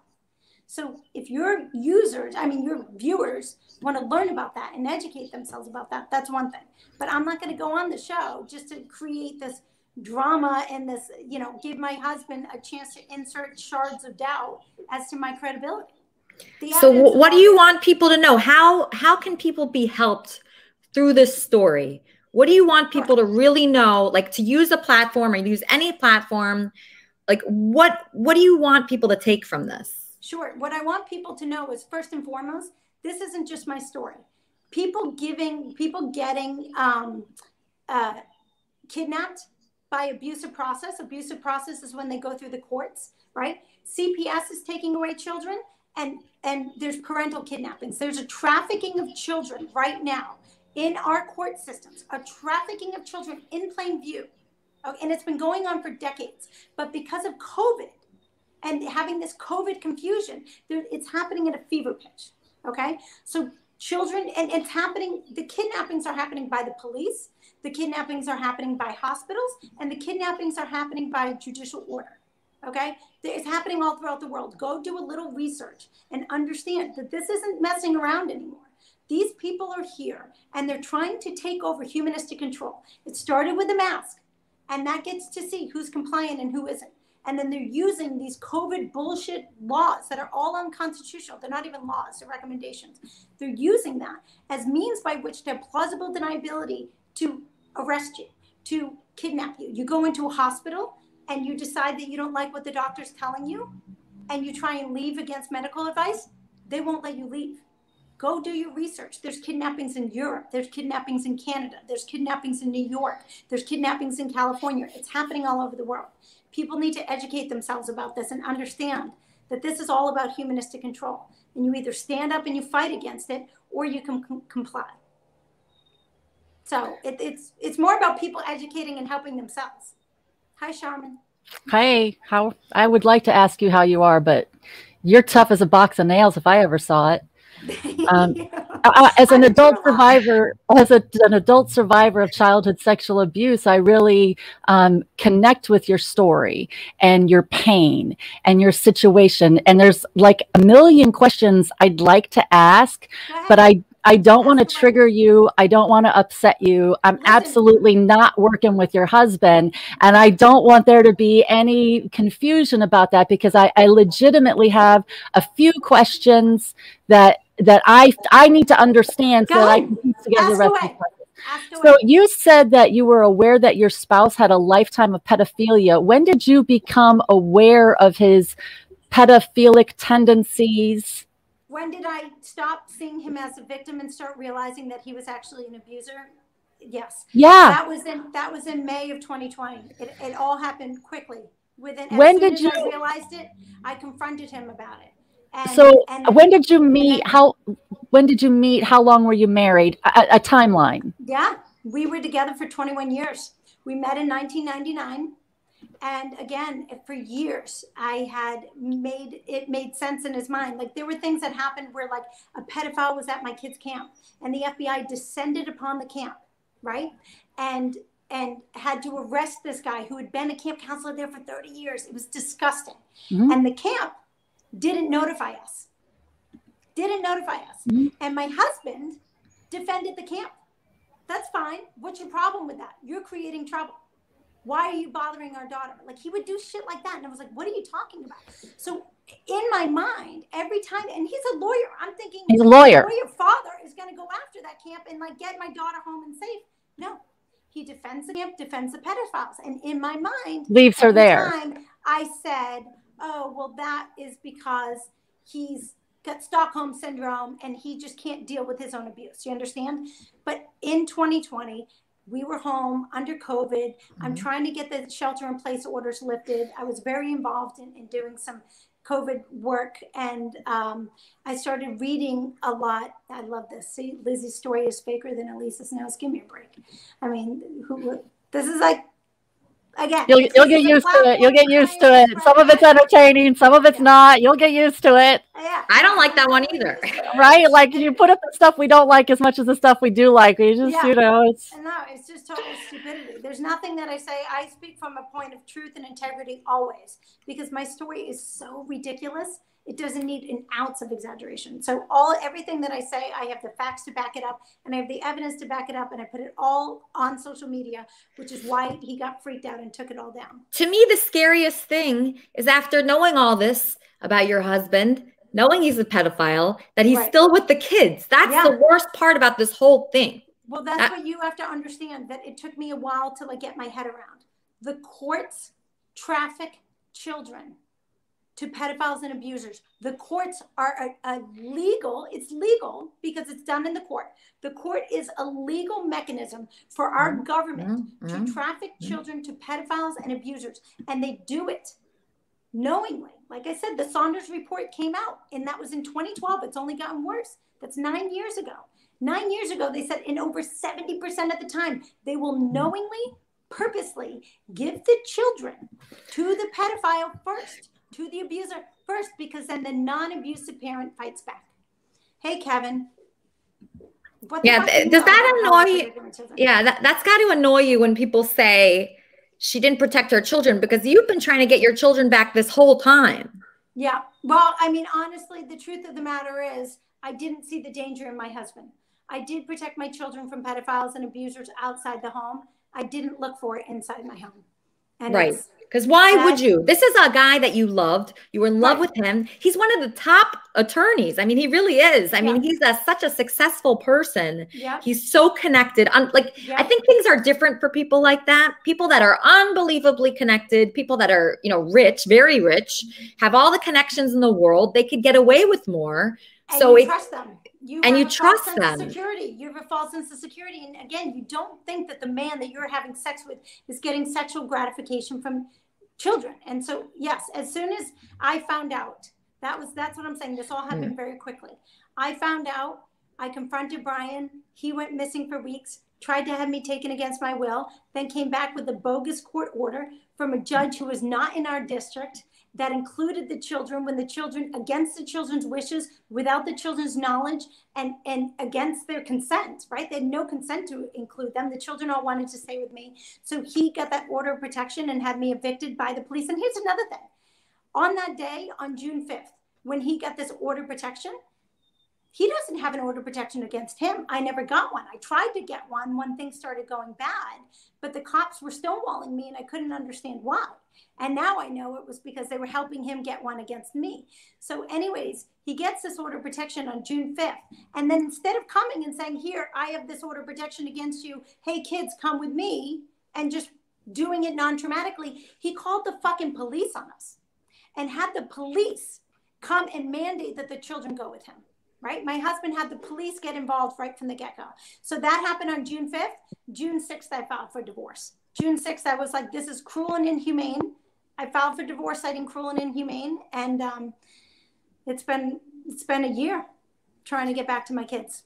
Oh my gosh. Alex, any thoughts on this story? Great many. Can you hear me? Yes, perfect. Okay. Sorry, I was just having problems with my headset previously. I actually can relate to your story a great deal. I recently found out my first boyfriend is in prison currently for molesting his 8-year-old daughter. And I guess my question for you is just, how do you cope with something like that, knowing that, you know, someone you love has done something like that? And you still love that person. Does the love just go away? Yeah, it doesn't, because, you know, I still find myself dreaming about him a little bit. And I do care, but I also kind of hope, like, he dies a little bit. It's been really hard. Sorry, I didn't expect to get so it's been sorry. Really It's okay, Alex. It's okay. You have to deal with. No, I'm glad that you asked. Thank you for asking. It's traumatic to think about what your kids are going through, and to know that all the organizations that you think are out there to protect your kids, like Child Protective Services, like the police, like the courts, are actually there knowingly trafficking your children. But I think even worse than that was this idea that, you know, my husband's manipulating and lying to our children, and he's getting them to be compliant by saying that if they contact me in any way, that I'll have to go to jail, that it's required by law. If they contact me, I'm going to have to go to jail. And so they should never contact me again. Right. And so, you know, you would think that all these good people in our town would go to my children and be like, dude, that's not true. That's not true. Why, you have a right to have a relationship with both your parents. You are old enough. This is not true. Anybody that tells you that is lying to them. Why are you letting this lawyer speak for you? The lawyer said you didn't want to see your mother on Christmas. Why don't you do this, right? And nobody will help my kids. Like, not one person has gone and sat down with my kids and tried to tell them the truth. And that's like horrific. That's when you realize we are in a society that supports pedophilia. And either people are traumatized from their own response from being abused as a child, or they engage in the practice, or they don't want to deal with it. But we live in a society that supports the abusers and the pedophiles, and not the innocent children. Flesh. Yes. Flesh. Hey, Lizzie. Yes, this is really, really stunning. I'm at a loss of words right now. Wow, this is incredible. That's okay. That's okay. That's okay, buddy. That's okay, Flesh. This is a lot. I know this is a lot. Your audio is kind of weird right now, Flesh, but maybe you could fix it, or your audio changed. My audio, it changed? Oh my God, hold on. Yeah. Just fix your audio, because I know Flesh can help if anyone. So I just want to say, he's amazing. The Flesh is amazing. And so are you, Lizzie. Thanks. And I just want to say to the people here right now, right? Everybody that's listening to Lizzie's story, maybe you can't relate to the exact story that she's telling, but people can relate to the pain, right? So, you know, we all feel pain in our life and we feel like helpless and we just want things to be different and we feel wronged. So if you can, you know, relate to Lizzie in that way, you know, just reach out to her because she's a really nice person. She's just going through a lot of pain right now. And, you know, Kermit, I would like to speak a little bit about the facts that do relate to everybody. This issue of a judicial immunity affects us all. So this is what you need to understand. I was arrested for not wearing a mask. It's not unlawful to not wear a mask, okay? So to be arrested is wrong. To never been given a trial on that is wrong. To never been given an arraignment is wrong. People need to pay attention that our police are using this COVID bullshit to lay plausible deniability why they can falsely arrest you. So now what's happening, the police arrest you, you go to jail, I file a federal lawsuit, and then the same police who were defendants in my lawsuit then kidnap me and drag me in front of the same judge, okay?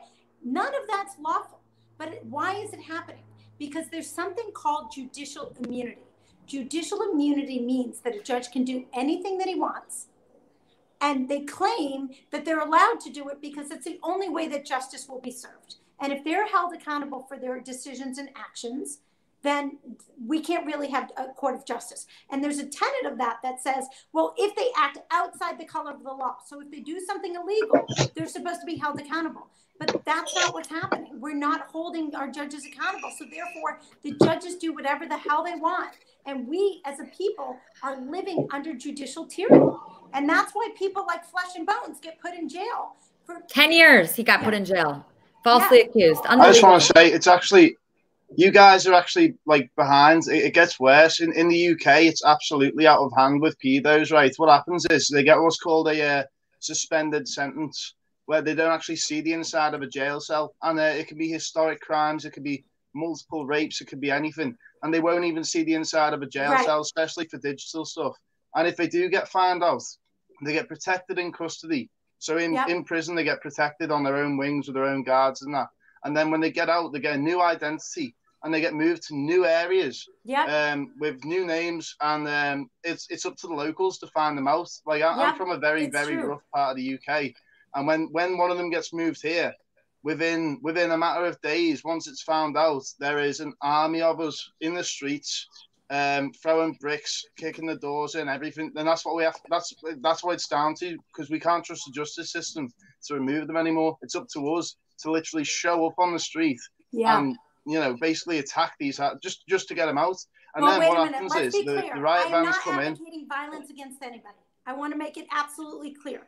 I'm not advocating violence against anybody. What I'm advocating for is accountability. The nonsense, I do. These people don't have accountability for their actions. Judges don't have accountability for their actions, and that's why they're able to hide criminals. And criminals don't have any accountability for their actions, but innocent people then get put in jail. Our jails are used to traffic innocent people. Like, it's disgusting. But they get exposed again and again and again. And then, like, if the local community spoke up to the police would tell them, oh, nah, they'd get moved again, and they just move them again and again and again. Yeah. And so it'll be the same in the US if your justice system goes the way ours does, because I thought the US was much stricter, because you guys give like 40-year sentences out like it's nothing. We don't really do that over here.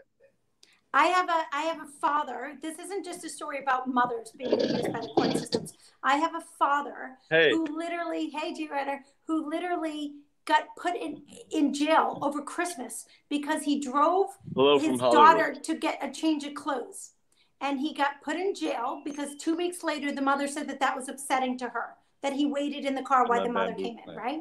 So they put him in jail for 5 days over Christmas. He was able to get out, and then they put an ankle bracelet on him, and he's on house arrest. He's never done anything criminal or wrong, and they've never given him a trial. So for 5 months, he's not been able to work. He's not been able to travel. He's not been able to do anything because of these false accusations, and he's not given a trial on, and he can't hold the judge accountable because the judge has judicial immunity. It's crazy. Jesse, thoughts?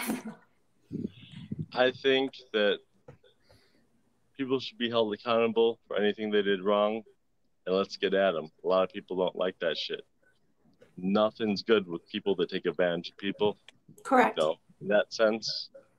And but these people hide under fake personas, right? Fake reputations. Like, you know what? Jeffrey Epstein wasn't a child sex trafficker. Jeffrey Epstein was just taking teenage model UN representatives all over the world. They have these false bullshit reputations, and we need to tear those down. Well, with technology today, like, there's a lot of people out there trying to get people like that.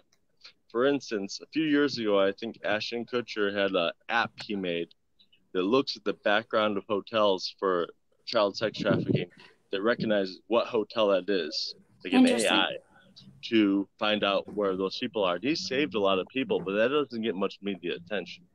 Yeah, you know what I mean? Interesting. The one or two or three people in the media in LA, they want to put up there and be like, oh, we got one of them or two of them.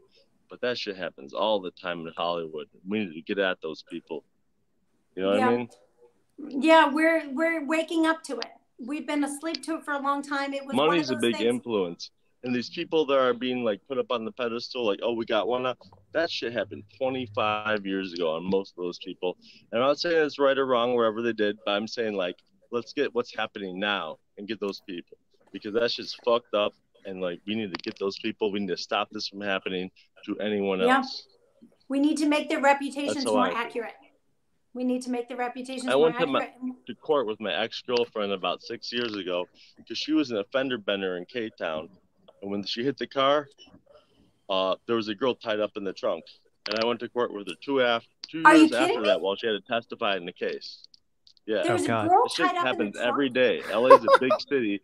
A lot of shit goes down. And you know what? That we doesn't need to sound good. Stop what's happening now. Save people, protect people. That's a good point. I don't know if she wants to be talking to me. I think you're a gaslighter, but what do you got to say, gaslighter? I'm the master of being gaslit, actually. Okay, well, maybe you're trying to spin a web. Well, okay, so they say that like a lot of times the evil you see in others is stuff that you're battling with in your own mind. It's not necessarily means that you yourself are. No, it doesn't mean that. It doesn't mean that you're guilty. Because I was a victim on the sin. No. What I'm saying. You're spinning all the same shit that my husband's been trying to say. Really? Well, he got the children, so. It's because I was a victim. Courts almost always side with the moms. Everyone knows that. No, that's actually not true. And that's really? It's statistically true. Yeah, that's not true at all. It's 100% true. That is actually. Oh, really? Where's your statistic? Is it just a fact? Okay, so what's the Saunders report? Have you read it? Do you know what it is? How many pages is it? Don't fucking come at me with shit unless you've done your research. The idea that fathers get screwed in court. 68 to 88%, according to the Huffington Post. Oh, really? Interesting. So that's where you fathers. Well, you said don't come at you without evidence, so I just got it. How did you get that? How did you get that? Was fast. There's this crazy site called Google. Anyway, so 8 to 14% of battles go to the father. I'm just gonna say this right now. I'm not interested in talking to this clown. He's all right, you really don't like this guy. All right, okay. All right. Honesty isn't afraid of questions. The truth isn't afraid of questions. So the truth is not afraid of questions. Is he right? Is the truth? So that is interesting. That is interesting what he's saying, that last part, right? So he said so you are so unafraid to say the truth. To say the truth. So someone like that, you probably get those questions all the time, the ones that he was asking. What were the questions what's interesting is every question, the gaslighting starts, I want you to understand, it starts with inserting doubt. You just try and get a little sliver of doubt in people's minds. Like, oh, isn't the court just really coming out against all the fathers? No. Let me tell you something. That is a bullshit mentality. This isn't, again, I'm going to say it one more time. This isn't a mother issue. This isn't a father issue. This is a child trafficking issue. Hey, Lizzie. Are used to traffic children. Yes. Hey, Lizzie. You know, I couldn't. You know, I couldn't agree with you more. If you read, there's a book called Divergent I was reading that said the prison population in the United States in the last 10 years went from 1 million to 2 million. Yeah. So crime literally doubled in 2 years for no apparent reason. Yeah, and so. Kind of like a black hole could appear and eat up the planet Earth. It's unexplainable. But I'm really sorry to hear what you're going through right now. I feel like the first step, they say the fear of God leads to wisdom. And maybe the problem is they just don't fear Lizzie enough in New York City. I know in Los Angeles. To fear me. I just want people to be accountable for their own actions and stand up for their own shit, which is what I said to my husband when this first happened. Well, accountability and standing up for their shit. First, they have to feel in their heart and soul, don't fuck with this person. If you fuck with this person, there's going to be serious repercussions down the line. Wow. I feel like it's. Yeah, and if you think about it, just hear me out. If you think about a human being and a price on them, a lot of things are priceless, but some fuck ups do have a price on them. And there's certain fuck ups that a cop can do. Let's say you shoot a rabbi who's walking down the road. You're done. You're fucking done. You know, and the real issue is that the rabbi's price on his head might be $1 billion, and the cop's price is 10 million. So, in a lot of ways, it is sort of like real estate. You're in a bidding war for your plan on moving forward, and maybe it's expensive. Maybe it takes a lot of work to pay it off in the end. But what I'm wondering, it took a long time for people to fear Elisa the right way. At this point, when she walks along the road, they feel wisdom from her. They feel wise. This has got nothing to do with me. I don't want anybody to do with fearing me. But that's the root cause. I want people to just be responsible for their own shit. Take accountability. The cops in New York a year from now, mark my words, will fear Lizzie when she walks along the road. It'll make their operations smarter. It'll make it so the FBI can coordinate things better. The FBI is in on it. The FBI is totally, they don't give a shit. The FBI is helping to perpetuate the crimes.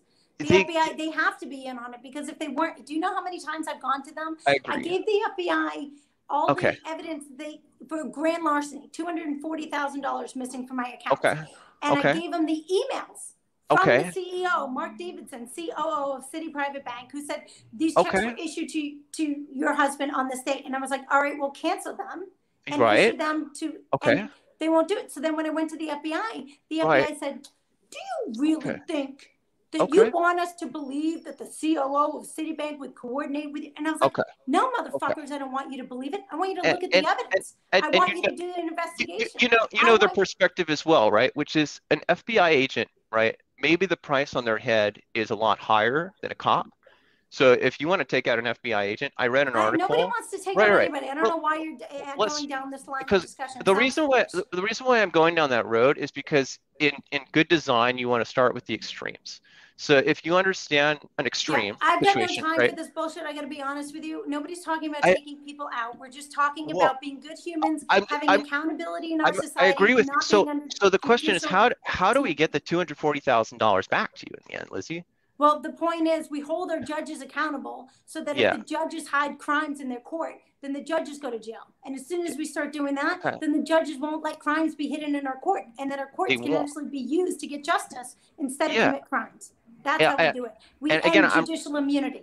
I know we need to do that. We need to end judicial immunity. It should be the case that if a judge is caught red-handed, like Elisa's old mentor would say, their hand is on the furnace. You got to get your hand off the furnace, guys. A lot of times they're caught literally red-handed in the middle of what they call Trump on high crimes and treason. So they're just in the middle of a war. They're not in the middle of it. They're helping to propagate it. They are. They are. The mechanism by which these crimes are propagated. Yeah. So what I want to say is, I want to say sorry, first of all, Lizzie. I want to say sorry, and then I want to say good job. Good job holding your own. And I know that a year from now, for sure, for a fact, you're going to have your kids back. You're going to have. True. I know for a fact. Okay. The fear of God leads to wisdom. When it goes into a wisdom circuitry, and they finally feel in their heart and in their soul, when that person walks down the road, you do not cross this line, or there are repercussions. They feel. I don't want people to fear me. I want people to fear their own accountability. Okay, hold on, everyone. I just need like a little break because I have a call. I don't know if it's for Lizzie or not. Kermit and Friends. Hi, this is Brain. I'm calling in because I've been listening to Lizzie and her story, and it resonates so deeply with me. And I find her to be probably the most beautiful woman I've ever seen. I would defend her honor every day against all authority. She's amazing. So I just wanted to say that, and that I'm be interested in meeting her someday and having lunch. All right, now we're talking. All right, And I would yes. defend her honor every day. All right. Against all enemies. All enemies. I love that. Thank She you. is very interested. I'm just going to reach answer out on to her her on behalf. Yeah, reach out to Lizzie. Thank you. Thank you for your call. Great caller. All right, so see, that was nice. See, you never know what's going to happen around here. Speaking of that, hey, John Bolton. What's up, kid? How you doing? I'm okay. You know, we had an interesting show. I don't know if you guys are doing the wrap-up show, you and your daughter, Lori. Are you guys working on that together? I think she's got something going on up there. I'm not 100% sure. Yeah. All right. I know you have your show called Man Cave Live, but you're helping with Kermit and Friends. Are you singing today? Is that happening? Well, I've sang this song before, but it always kind of goes appropriate when we have all these conflicts about life and things like that. A little Louis Armstrong, What a Wonderful World. Perfect. That works perfully. Thank you so Let's much. see if I can do it right. I tried to get in. And shout out to the Man Cave fans out there. Brain, I heard you out there. See all the different people. So, and Danny from LA and Gonzo for all your help this week.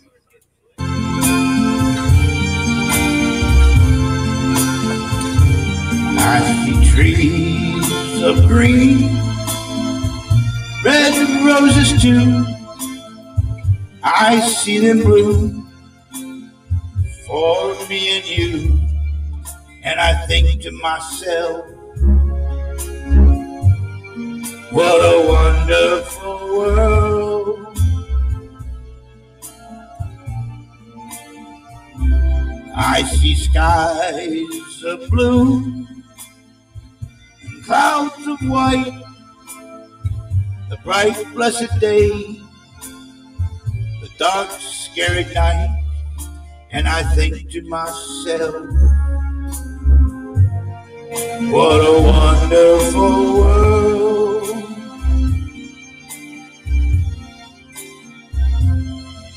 The colors of the rainbow, so pretty in the sky, are also on the faces of people going by.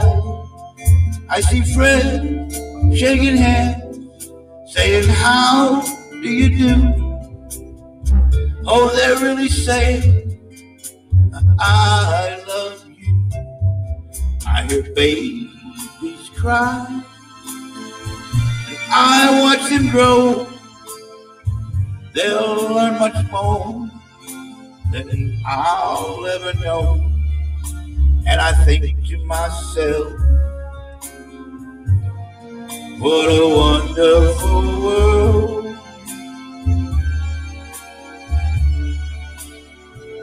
Yes, I think to myself, what a wonderful world.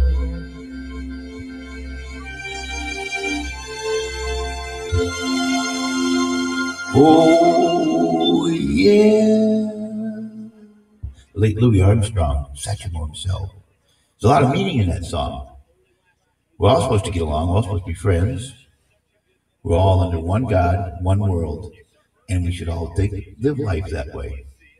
So here's my fans out there at the Man Cave. Elisa, it's always an honor to be on here. I'm glad I was finally able to get in. Gonzo Danny 8 is the Mush, Toasty, Leah Bobia, Ava Baby, Miss Dolly out there. Everybody that's a part of my group, I got to give them all a shout out. Kermit and Friends. Hi, Lisa. How are you? Good. How are you? Good. So, listen, what happened with Andy Dick exactly? Why did the two of you break up? So that's a great question. Yeah, just really, I was getting a lot of anxiety. Like I had so much anxiety, and it's still, I'm having a big problem with it. Just him. it just went so badly, and I don't know. I mean, I'm friends with all his friends. Hey, like HUD Isaac, HUD. Yeah. I don't know what's going on. So, I told you it wasn't going to work out. Now I could say I told you so, Elisa. No, you were right. You were right. I tried my best. He's a great guy, and well, not really a great guy, actually. I don't know. He's a guy. He's definitely a guy. Not a great guy. Yeah. No, he's not a great guy. I'm groping Uber drivers and shit, and like. Yeah. He's just too much trouble. He's a rapist, technically. Okay, he's not a great guy. Yeah. He's not a great guy. But I think that I tried my best. I can feel good about that. Oh, what's going on? Oh no! Wait, what's happening? Wait, hold on, Barry. HUD? Oh, hey.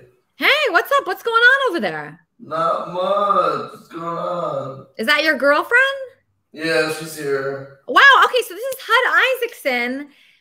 From the time he came on Kermit and Friends to right now, he got a girlfriend in that amount of time. So I'm not just saying to people that's the reason you should watch Kermit and Friends, but it is pretty good luck for a lot of people. It's bad luck for some people, but it's very good luck for like others. So HUD met a girlfriend. He has a girlfriend, a live-in girlfriend, and his life is going way better than when we first met him, right, HUD? Yeah. So are you thrilled? Yeah. You are thrilled. Yeah, you seem like you're in a really good mood. What is on the agenda for you and your girlfriend today, your new girlfriend? I don't know. Just after this, I don't know. Maybe I was trying to go to the zoo. I haven't been to the zoo in a while. Oh, yeah? What about the wrap-up show? You're so great on that. Oh, yeah. I'd love to do it. I would love to do it. Yeah, you could talk to Lori. You could talk to all the people from here. You can talk about, what's his name? Flesh. You could talk about Lizzie. What are you doing? You guys still in bed, huh? You guys are still in bed. No. Yeah, you are. It's like sexy time over there, I think. That's okay. Kermit and Friends is sexy. Okay, and then, so yeah, on the wrap-up show today, a couple of the good topics that I think would be amazing is, obviously Lizzie's situation with the pedophilia. Like, she married this amazing guy that was, handsome, and he was successful, one of the top lawyers in New York. And he ended up being a pedophile, allegedly a pedophile. And she is so upset by that. It's ruined her life. Her finances have been taken away. She doesn't have a home. She's homeless. I mean, what a horrible situation to be in. And then Flesh, he was just such a positive guy, a religious guy. He believes in God. He's so blessed. And my question about, he's just he's more blessed than other people. Okay, that's what I found about him. So he actually was born into like a bad environment, but through his talent, his intelligence, his drive, his perseverance, he doesn't seem like a depressed guy. He doesn't seem like he has any emotional problems. He just went straight to the top. And I just wonder, do you have to have all those qualities? Because those are qualities that not everybody has. I know, I'm lacking in some of those qualities, but, can you still be blessed? Can you still believe in God even if you don't have all his blessings? Because it's easy to have blessings when you're just an amazing, talented, he pretty much shot to the top right away. I mean, he was like a teenager, and then, he got a Grammy, and he got, a Soul Train Award. I mean, us, HUD, we're still, what are we still? I don't even know. By the way, Bone Thugs and Harmony is my favorite rap group. Oh yeah? Yeah, they're from Cleveland as well. So all right. Well, I'm gonna hook you up with those guys. They're amazing. Jesse. He was the one that booked the guest. Dr. Roy, you are somewhere very cool. Wow, look at you. Where are you right now? We're in Philly, Elisa. Oh, you're in Philly. You're in a fun place in Philly. Okay, great. We're in Philly. I have something very special to present, an Eric Riggs original video. I'd like to show it to you. So Eric Riggs is a guy that I used to work with in an office, right? But I always knew that he was capable of a lot more, all right? A lot, right, Eric? Oh, me, myself, and I'm really not that capable of a whole lot of things. If I was real capable of things, I'd be able to snap my fingers and make a call to that banker over there. maybe like Lucas at our office, he could make a call for her, and they could hook it up together. But I'm not really. I get really embarrassed really easily. So, and I actually have an important meeting I got to get to. I love you, Elisa, and you folks have a great rest of your show. Okay, well, Eric, have a great day. Here's Eric's video that he sent me this week. Really love it. Produced by Gaia Paya. Pray for Peace by Eric. This cock isn't just a pornographic video, it's a confession that, you know, I want to call you and I want you to answer the phone, right? It's like, I want you to open up your legs to me tonight. It's the same thing as saying, Elisa, I want you to go on stage at Madison Square Garden and I want you to play this set, you know, but finding a way to kind of make it all make sense in the context of, you know, hey, you know, in a long distance relationship, sweetheart, this is totally normal. You know, if you can rub one out on your end, do this, you know, and realize how good this feels inside of you, in your pussy, between your lips. But then I think we have something here. And not only that, but I could say Elisa Swartz, you know, I enjoyed, you know, having dinner with you tonight, right, so much that I want to reward you by letting you ride on top of my cock, you know, so now it's time to take off your panties, okay, and I would just want you to just be fulfilled, you know, I want you to, you know, put the pedal to the metal and ride this cock. Hey, Lucas. Welcome to Kermit and Friends. Hello. How are we doing? Great. So nice to hear from you. I was so excited that you called. Haven't heard from you in a while. What's happening with you guys? Well, let's get it straight. You called me, and yeah. So Andy and I, we had a good night. You know, I was at my girlfriend's house. You know, we had fun. But we get over back to Andy's house, and it was clean. Like, Callie actually did a very great job. Like, it was immaculate, clean.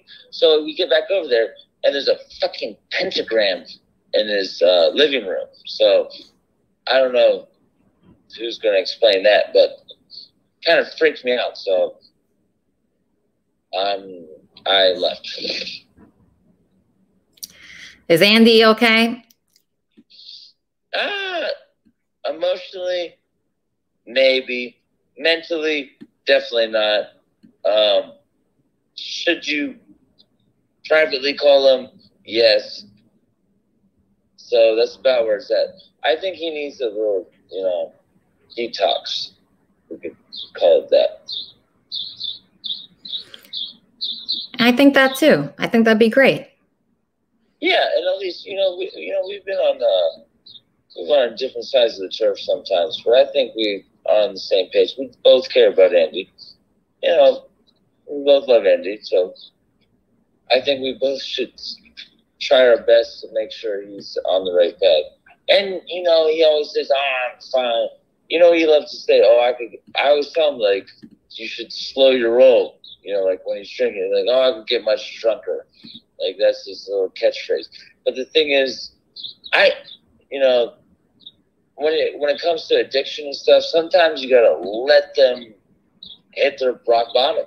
You can't really stop them. You can do every technique in the book, but sometimes you gotta let them just fuck themselves up, and you cannot support it. Do you understand that, Elise?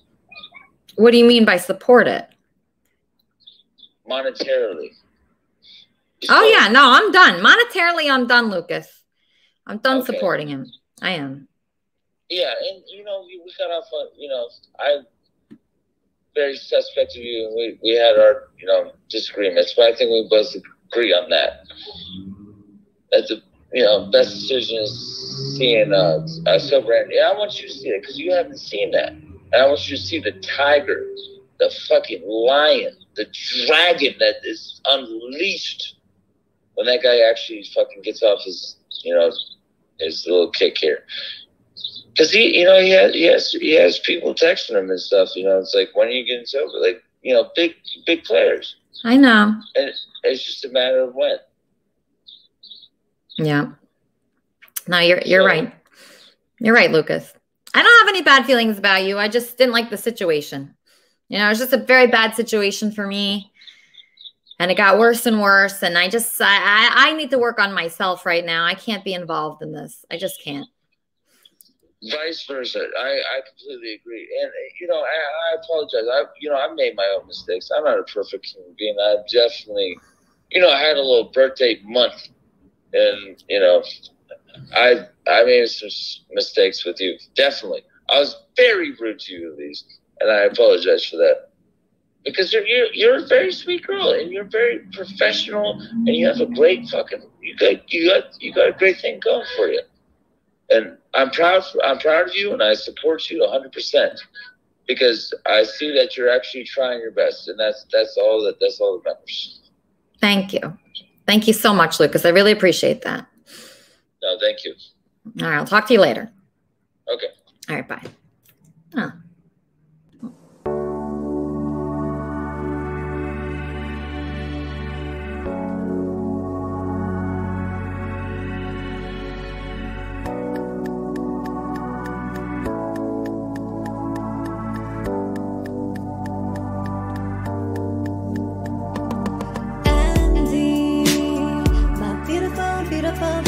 Beautiful Andy, you're cute as pie and you are sweet as candy.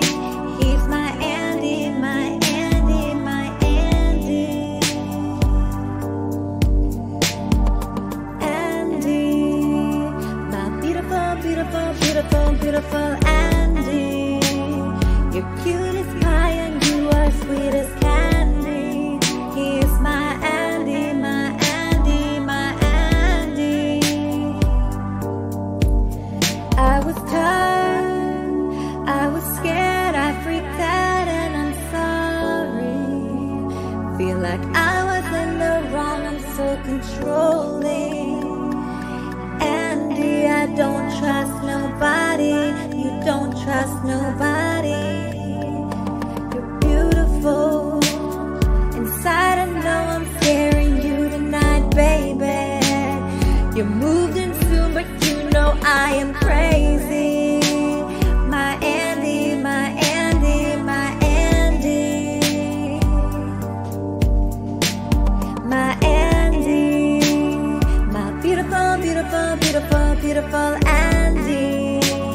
You're cute as pie and you are sweet as candy.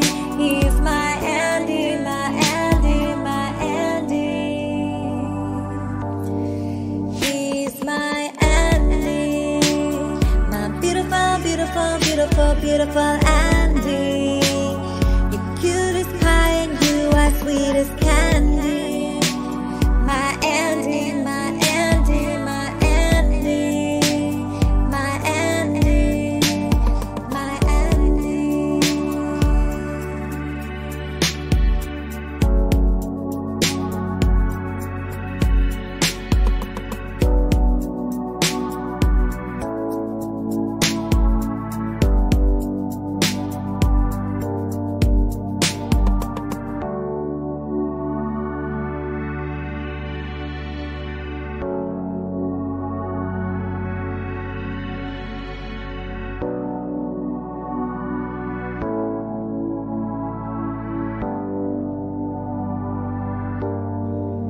Did you hear me? What was the question? Oh, you didn't hear it? What is going on with you and Lucas? Beautiful Andy. You're cute as pie and you are sweet as candy. He's my Andy, my Andy, my Andy. Lori. I don't know how I'm supposed to follow that one up. So Lori, our wrap-up show host, main host, who has a lot to talk about on her separate channel. So this is what we do here. So we have a show where we interview people, and then there's several shows that talk about this show and they relate to the topics on it. So did you write notes today, Lori? No, I'm trying to be more relaxed with it. Not take it too seriously, because when I take it too seriously, then I don't have fun. Yeah, it stresses you out. I know it stresses you out. And that's like the last thing I want Kermit and Friends to do to anyone. I don't want anyone to be stressed out. And I think something that's going to make you feel a lot better is a painting that was made for you from Sugar. Let me find it. Here it is. Painting of Lori. Look at that. How beautiful, right? Oops. Look at that. Look at that. How gorgeous is that? So see Sugar if you want a copy of that. It's a gorgeous painting. So that's going to make everybody feel better, right? So I don't want you to be stressed by being the wrap-up show host at all, but I want people to like do shows off this show because it's so fun, right? I mean, it's kind of fun. I mean, you weren't having fun, but that's just you, right? Like other people would have fun doing it. I do. I'm like all over the place a lot of the times. Yeah. No, trust me, I am not well. I went to the hospital this week. I had so much anxiety. So that just shows how well I'm doing. So obviously I'm not doing well at all. But so pretty much today after. Sorry, that's my ringtone. Oh, okay. I was like, what is that noise? Okay, so Dr. Roy is everywhere. Dr. Roy, I read your children's book and it was like about going to Miami. I think Roy is more of a party animal than we ever expected. But I was reading like his children's book to my nephew, and there was like a part like, let's look at the beautiful people in Miami. And I'm thinking, what's going on over there? Hey, Elisa. It's been a very powerful show. Very powerful. Yeah. Thank you. I have so much to tell about, like, for instance, Lizzie's story. Lori, you look great this week. You look happy. You look like you recovered from something. I'm doing a little bit better. All right. Doing better. But, there's just so many things. Like, for instance, Lizzie's story, there's so much to tell about. A woman that was sexually abused, right, which is her story, and then marries a man that's narcissistic and really kind of, like, backstabs her and pits it against her. Yep. And so she's now in trauma, and then trying to deal with this issue of, losing our kids, going to jail, all this drama. It's just a never ending cycle of bad things happen to her. And so, someone like trying to recover is just phenomenal if you can get out of it, Yeah, she seems very like on edge today. Like she seemed very on edge, and she's still mad. Like she's writing in all these private chats about like right now she's really upset. I mean, she's mad at Onision, obviously. He's the number one.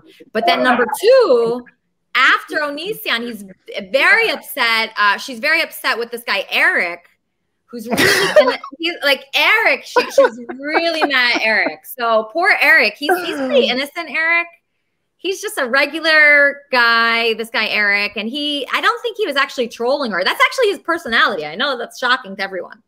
But, Lizzie. Okay, so she's calling me right now. Okay, so let's see what she has to say. All right, hold on 1 second. Lizzie's calling me. She's still watching. Lizzie, she's upset that I said that she was on edge. Okay, so now she's mad at me. So she's mad at Onision. She's mad at Eric. And here she is. Okay, Lizzie, I didn't mean anything bad by that. I just thought that you might be upset. Elisa, first of all, stop lying. You're not. I wasn't upset with the guy. I'm upset that you put on a video, a hypersexual video, which is disgusting content, and it's cheap, low-hanging fruit.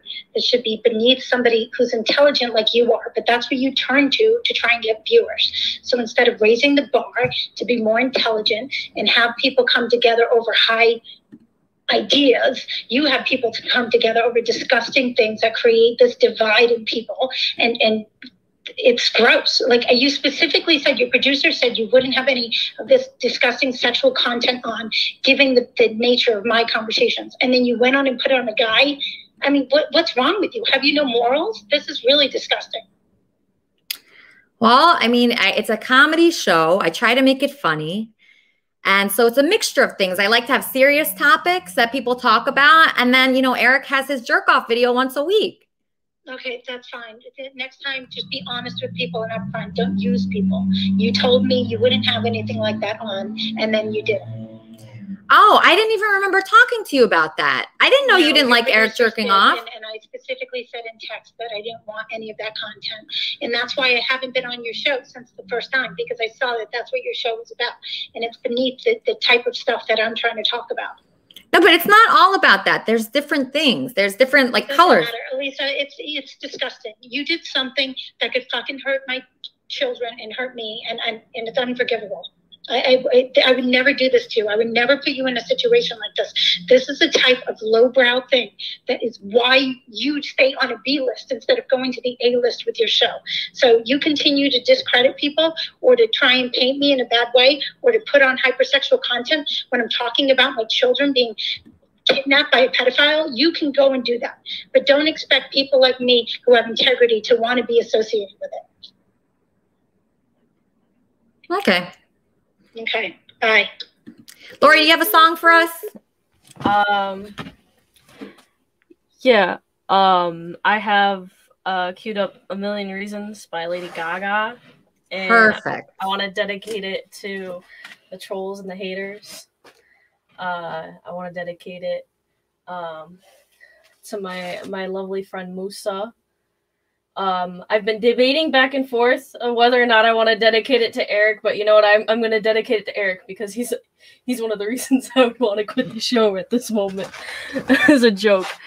I want to dedicate it to Onision, who I love very much. It's been like I've looked up to him like the last 10 years. His story's always been straight, always been honest. So.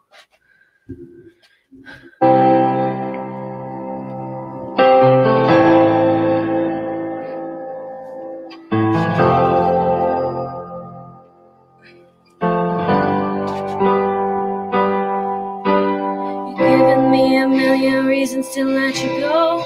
You're giving me a million reasons to quit the show. You're giving me a million reasons, about a million reasons. Giving me a million reasons, about a million reasons. If I had a highway, I would run for the hills. If you could find a dry way, I'd forever be still. But you're giving me a million reasons. Give me a million reasons. Giving me a million reasons, about a million reasons. I bow down to pray. I try to make the worst seem better. Lord, show me the way to cut through all this worn out leather. I've got 100 million reasons to walk away, but baby, I just need one good one to stay.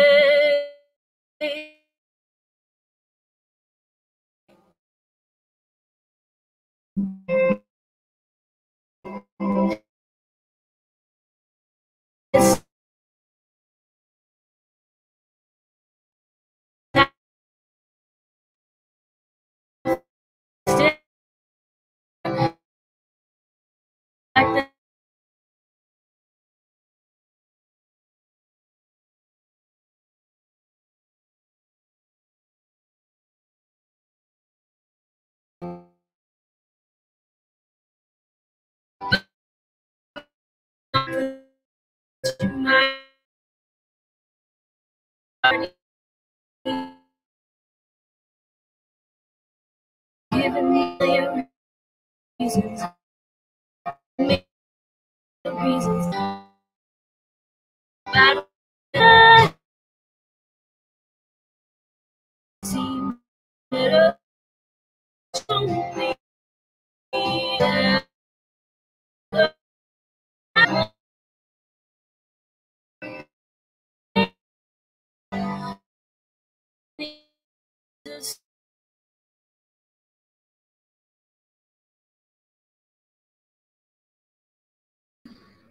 I don't know what happened with that, but I just want to say thank you, everyone that has been involved today. I had so much fun. I was very depressed this morning, and everybody here just made my day great. Even Lizzie, she's still texting me, very upset. But even so, I'm so happy that she got to share her story today. If you want to reach out to Lizzie on Instagram, she's Elizabeth Harding on Instagram. And if you want to reach out to Flesh and Bone, he is on Twitter, Onision. You all know how to find him. And I just appreciate this family. I appreciate this family here so much. Hold on one second, Kermit and Friends. Hey, Lisa, it's Gonzo. I just wanted to promote Johnny B's Man Cave Live. He's going to do Kermit and Friends wrap-up Sundays. Wow. Okay, that is great. I love that. I love that. Thanks, Gonzo. Perfect. Perfect, perfect. Okay, yeah. So, I mean, I'm really sorry with what happened with Lizzie. She's still texting me, and I'm sorry about that. But what can I do? I wanted to leave Onision with her longer. I really did, because that was interesting. But you know what? It's a very fine line between like what's interesting to me and what is going to like make someone hate me for the rest of their lives. Right? Right, Charmin? Right. It really is. Really is. And I feel like this is my opportunity, since there was so much negative talk about masks earlier in the show, for me to give an, to piss people off too.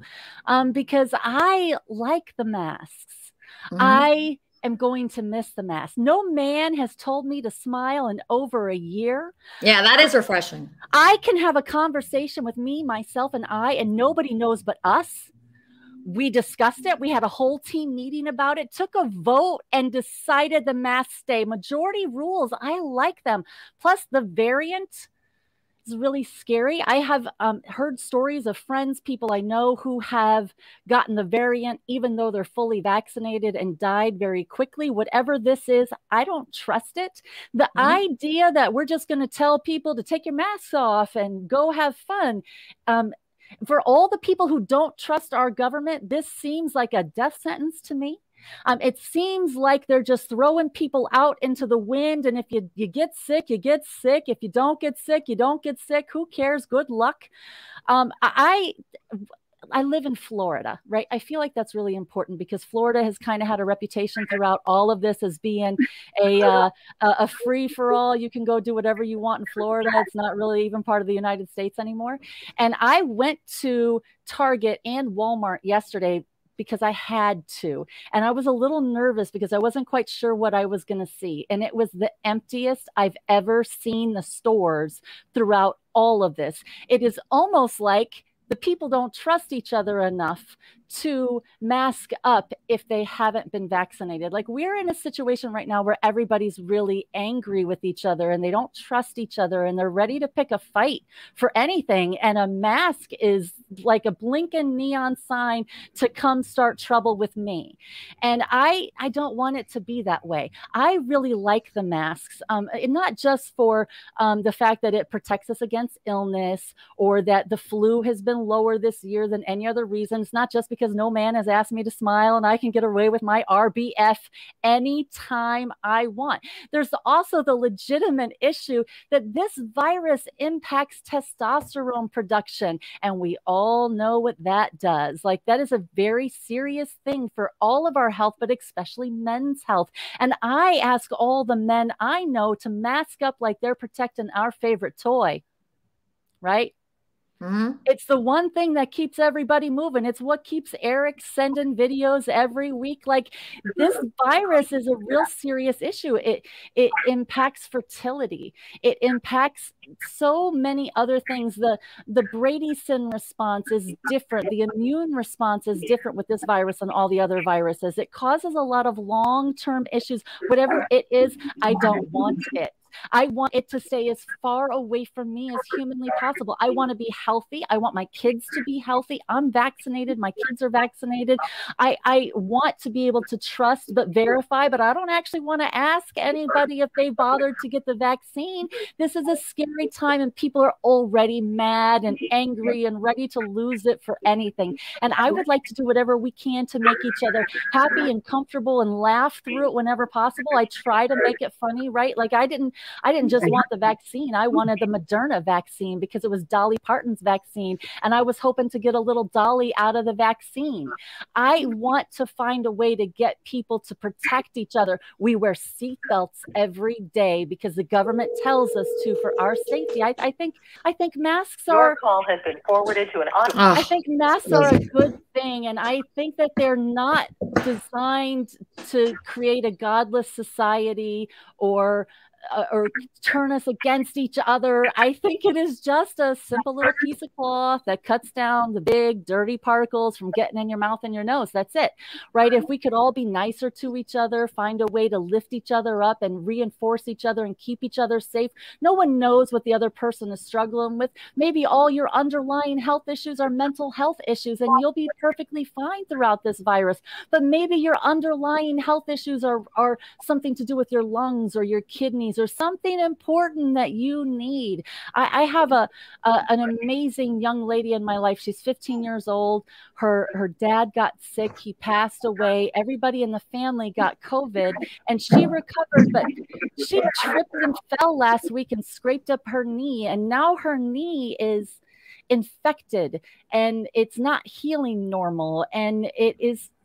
Look, whatever this virus is, it's not like anything we've ever seen before. Whether you believe it was lab created or it was a bat mutation, whatever you want to believe, I'm okay with that. I would like us all to come together for a cause greater than ourselves and destroy a common enemy. And I would like the common enemy to be the virus.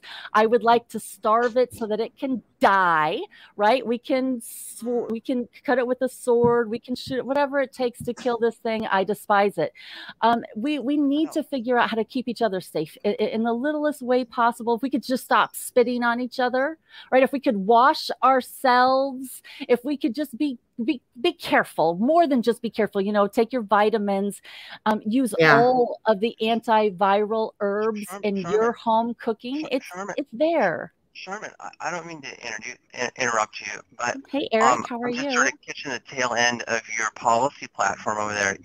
I believe that you would make such a good first female president of the United States of America. Right, everybody has a dream, and you should all trace your dreams, no matter how crazy it is. Oh. And I know that if it is caused by these people, then the end of the virus then would be the end of their rhetoric.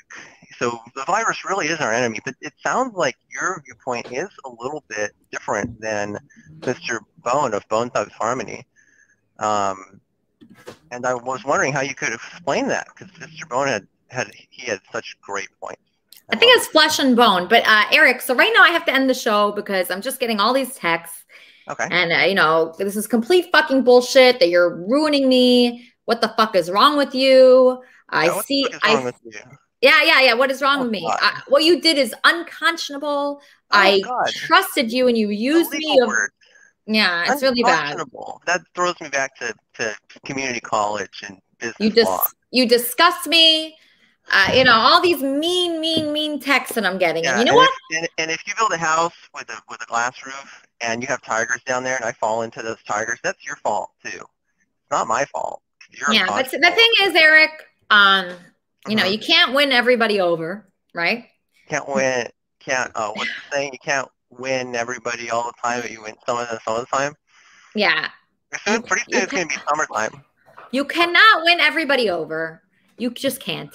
So what I say is if you, enjoy this, I'm happy. If you don't enjoy it, I'm sorry to hear that, but it's all where people are coming from, where they're coming from, right? So it's like where we're coming from, that's how, we're projecting. So I didn't even think of that story when I was playing Eric's video. I just love Eric's videos. So, I'm a big fan of Eric, and he just keeps giving me content every week, week after week after week. And I did not think that Lizzie would be offended by that because it had nothing to do with her story. It was a separate segment. So it's very hard to think, oh, well, this person like this, well, this person like that. It's like impossible. But Sugar, are you joining the wrap-up show today? Yes, I am. Lizzie is in a lot of pain, and she's going to see things the way she sees them. And I'm hoping that the right person sees this and gets her, help that will actually help her feel better. Yeah. Because we didn't do this to hurt people. We didn't do this to hurt people or drag people. And I really, really want to see Lizzie in a place where life is something besides a torment for her. You know, and Charmin seems happier today, which was nice. Yeah, no, Charmin seems great. You know, I haven't been happy recently. I've been so anxious, but this show has really made me happy. How did you end up in the hospital for being anxious? Don't you do like hiking and meditation and stuff? What happened? So that didn't work for me. I did a lot of I walk like 7 miles a day, but sometimes I just really feel like something like my chest kind of constricts. Yeah, like constricts, and like when I breathe, I feel like there's something wrong. And so I went to the hospital, and they gave me a lot of tests. They did like an EKG and a lot of blood tests, and they said there was nothing. So I just think maybe my anxiety got a lot worse. What did they recommend for treatment? Not really nothing. They just said, because they were trying to keep me there for like so long. They kept me there for like 8 hours, and I wanted to leave. And I said, am I dying or not? And they said, I'm not. Kermit and Friends. Kermit and Friends. Hello? Hello? Yes, Kermit and Friends. How can I help you? Is this still Kermit and Friends? Yes, this is still Kermit and Friends. I'm Yeah. trying to talk to my son, not Kermit. What's going on? I'm pretty sad. You know, I'm upset. You're upset? Why are you upset? Just in situations where I'm struggling with this. And I feel like you are the reason. I'm the reason you're upset? I thought Andy was your fiance. Is he? Or is he not? I don't even know if he's alive right now. Is he? As far as I know, yeah. All right, good. Well, you know, it's just not a good feeling having a fiance where you don't know if they're alive. Like, that's the worst. So I just don't like it. That's your fault, biatch. That's not my fault. I have nothing to do with that, Lucas. You don't live with your own fiance? What is that? It doesn't make I can't live with him. He's horrible to live with. He's in a bad mood. He's ungrateful. He's not nice. He's making me. Sometimes you got to go through, you know, the rain to see the rainbow. You know. No, I'm done. I'm sorry, Lucas. I'm done. You can have him. Done? Yeah, you can have him. He's for you. I don't want him. You don't want him? All right. Well, he'll have to meet someone else because I just can't do it, Lucas. It's Why just. would you fugazi him like that? You made him feel so in love with you, and then the second he tries to actually take things seriously, you just sweep the rug out from him. He didn't try to take things seriously ever. Okay, he spent one day with you. Can you tell that story? How that It went bad. Every day has been bad. Every day. Okay. Yeah, I don't mean to get melodramatic on you, but Jesus Christ, everyone's so full of shit nowadays, and you know that, like, and you are too. No, I'm not. I'm being honest. I don't like him anymore. I don't like him. What? No. What? You don't like him? Not anymore. He's unlikable. He sucks. He sucks as a boyfriend. He sucks as a fiance. He sucks. He's not good. He's not a good one. I'm sorry. I hate to say it. You said he sucks. He does. As a fiance, he sucks. He's not good. Okay.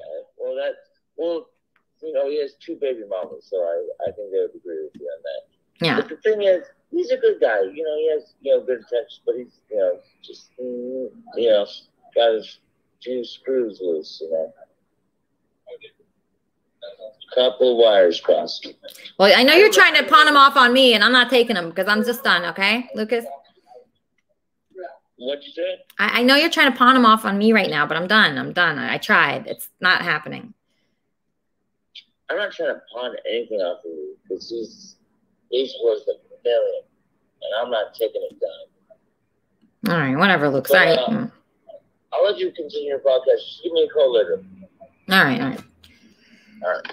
Oh God, I'm just done with that. Anyway, anyway, try to erase that from my memory. Everybody that contributed to Kermit and Friends today, I just truly appreciate it. Flesh and Bone, I appreciate you. What a doll that guy was. What a doll. Onision, even Lizzie. I know you hate me. I know you hate me. It's okay. It's okay. I hope you come back, and I hope that you forgive us here on Kermit and Friends. And Eric means no harm by his little masturbation videos. They're very funny if you just let them, you know, if you just look at it like they're funny, you'll be fine. Lori, do you want to try your song one more time, sweetheart? I can. Okay, why don't you try that? I disconnected my phone from the Wi-Fi. Maybe it's that because Cheryl's home and she's on the internet too. Go ahead, Lori.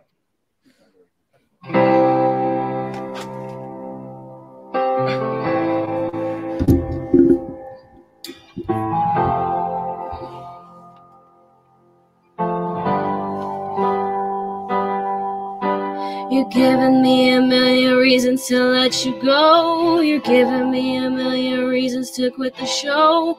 You're giving me a million reasons. Give me a million reasons. Giving me a million reasons. About a million reasons. If I had a highway, I would run for the hills. If you could find a dry way, I'd forever be still. But you're giving me a million reasons. Give me a million reasons. Giving me a million reasons. About a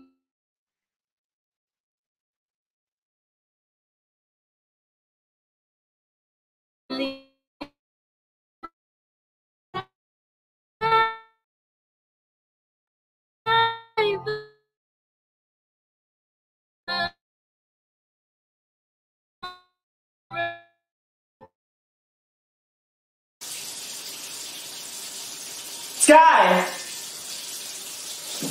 What, Greg? I'm a banana! You're a what? I'm a banana! What happened to your clothes? I'm a banana! I'm a banana!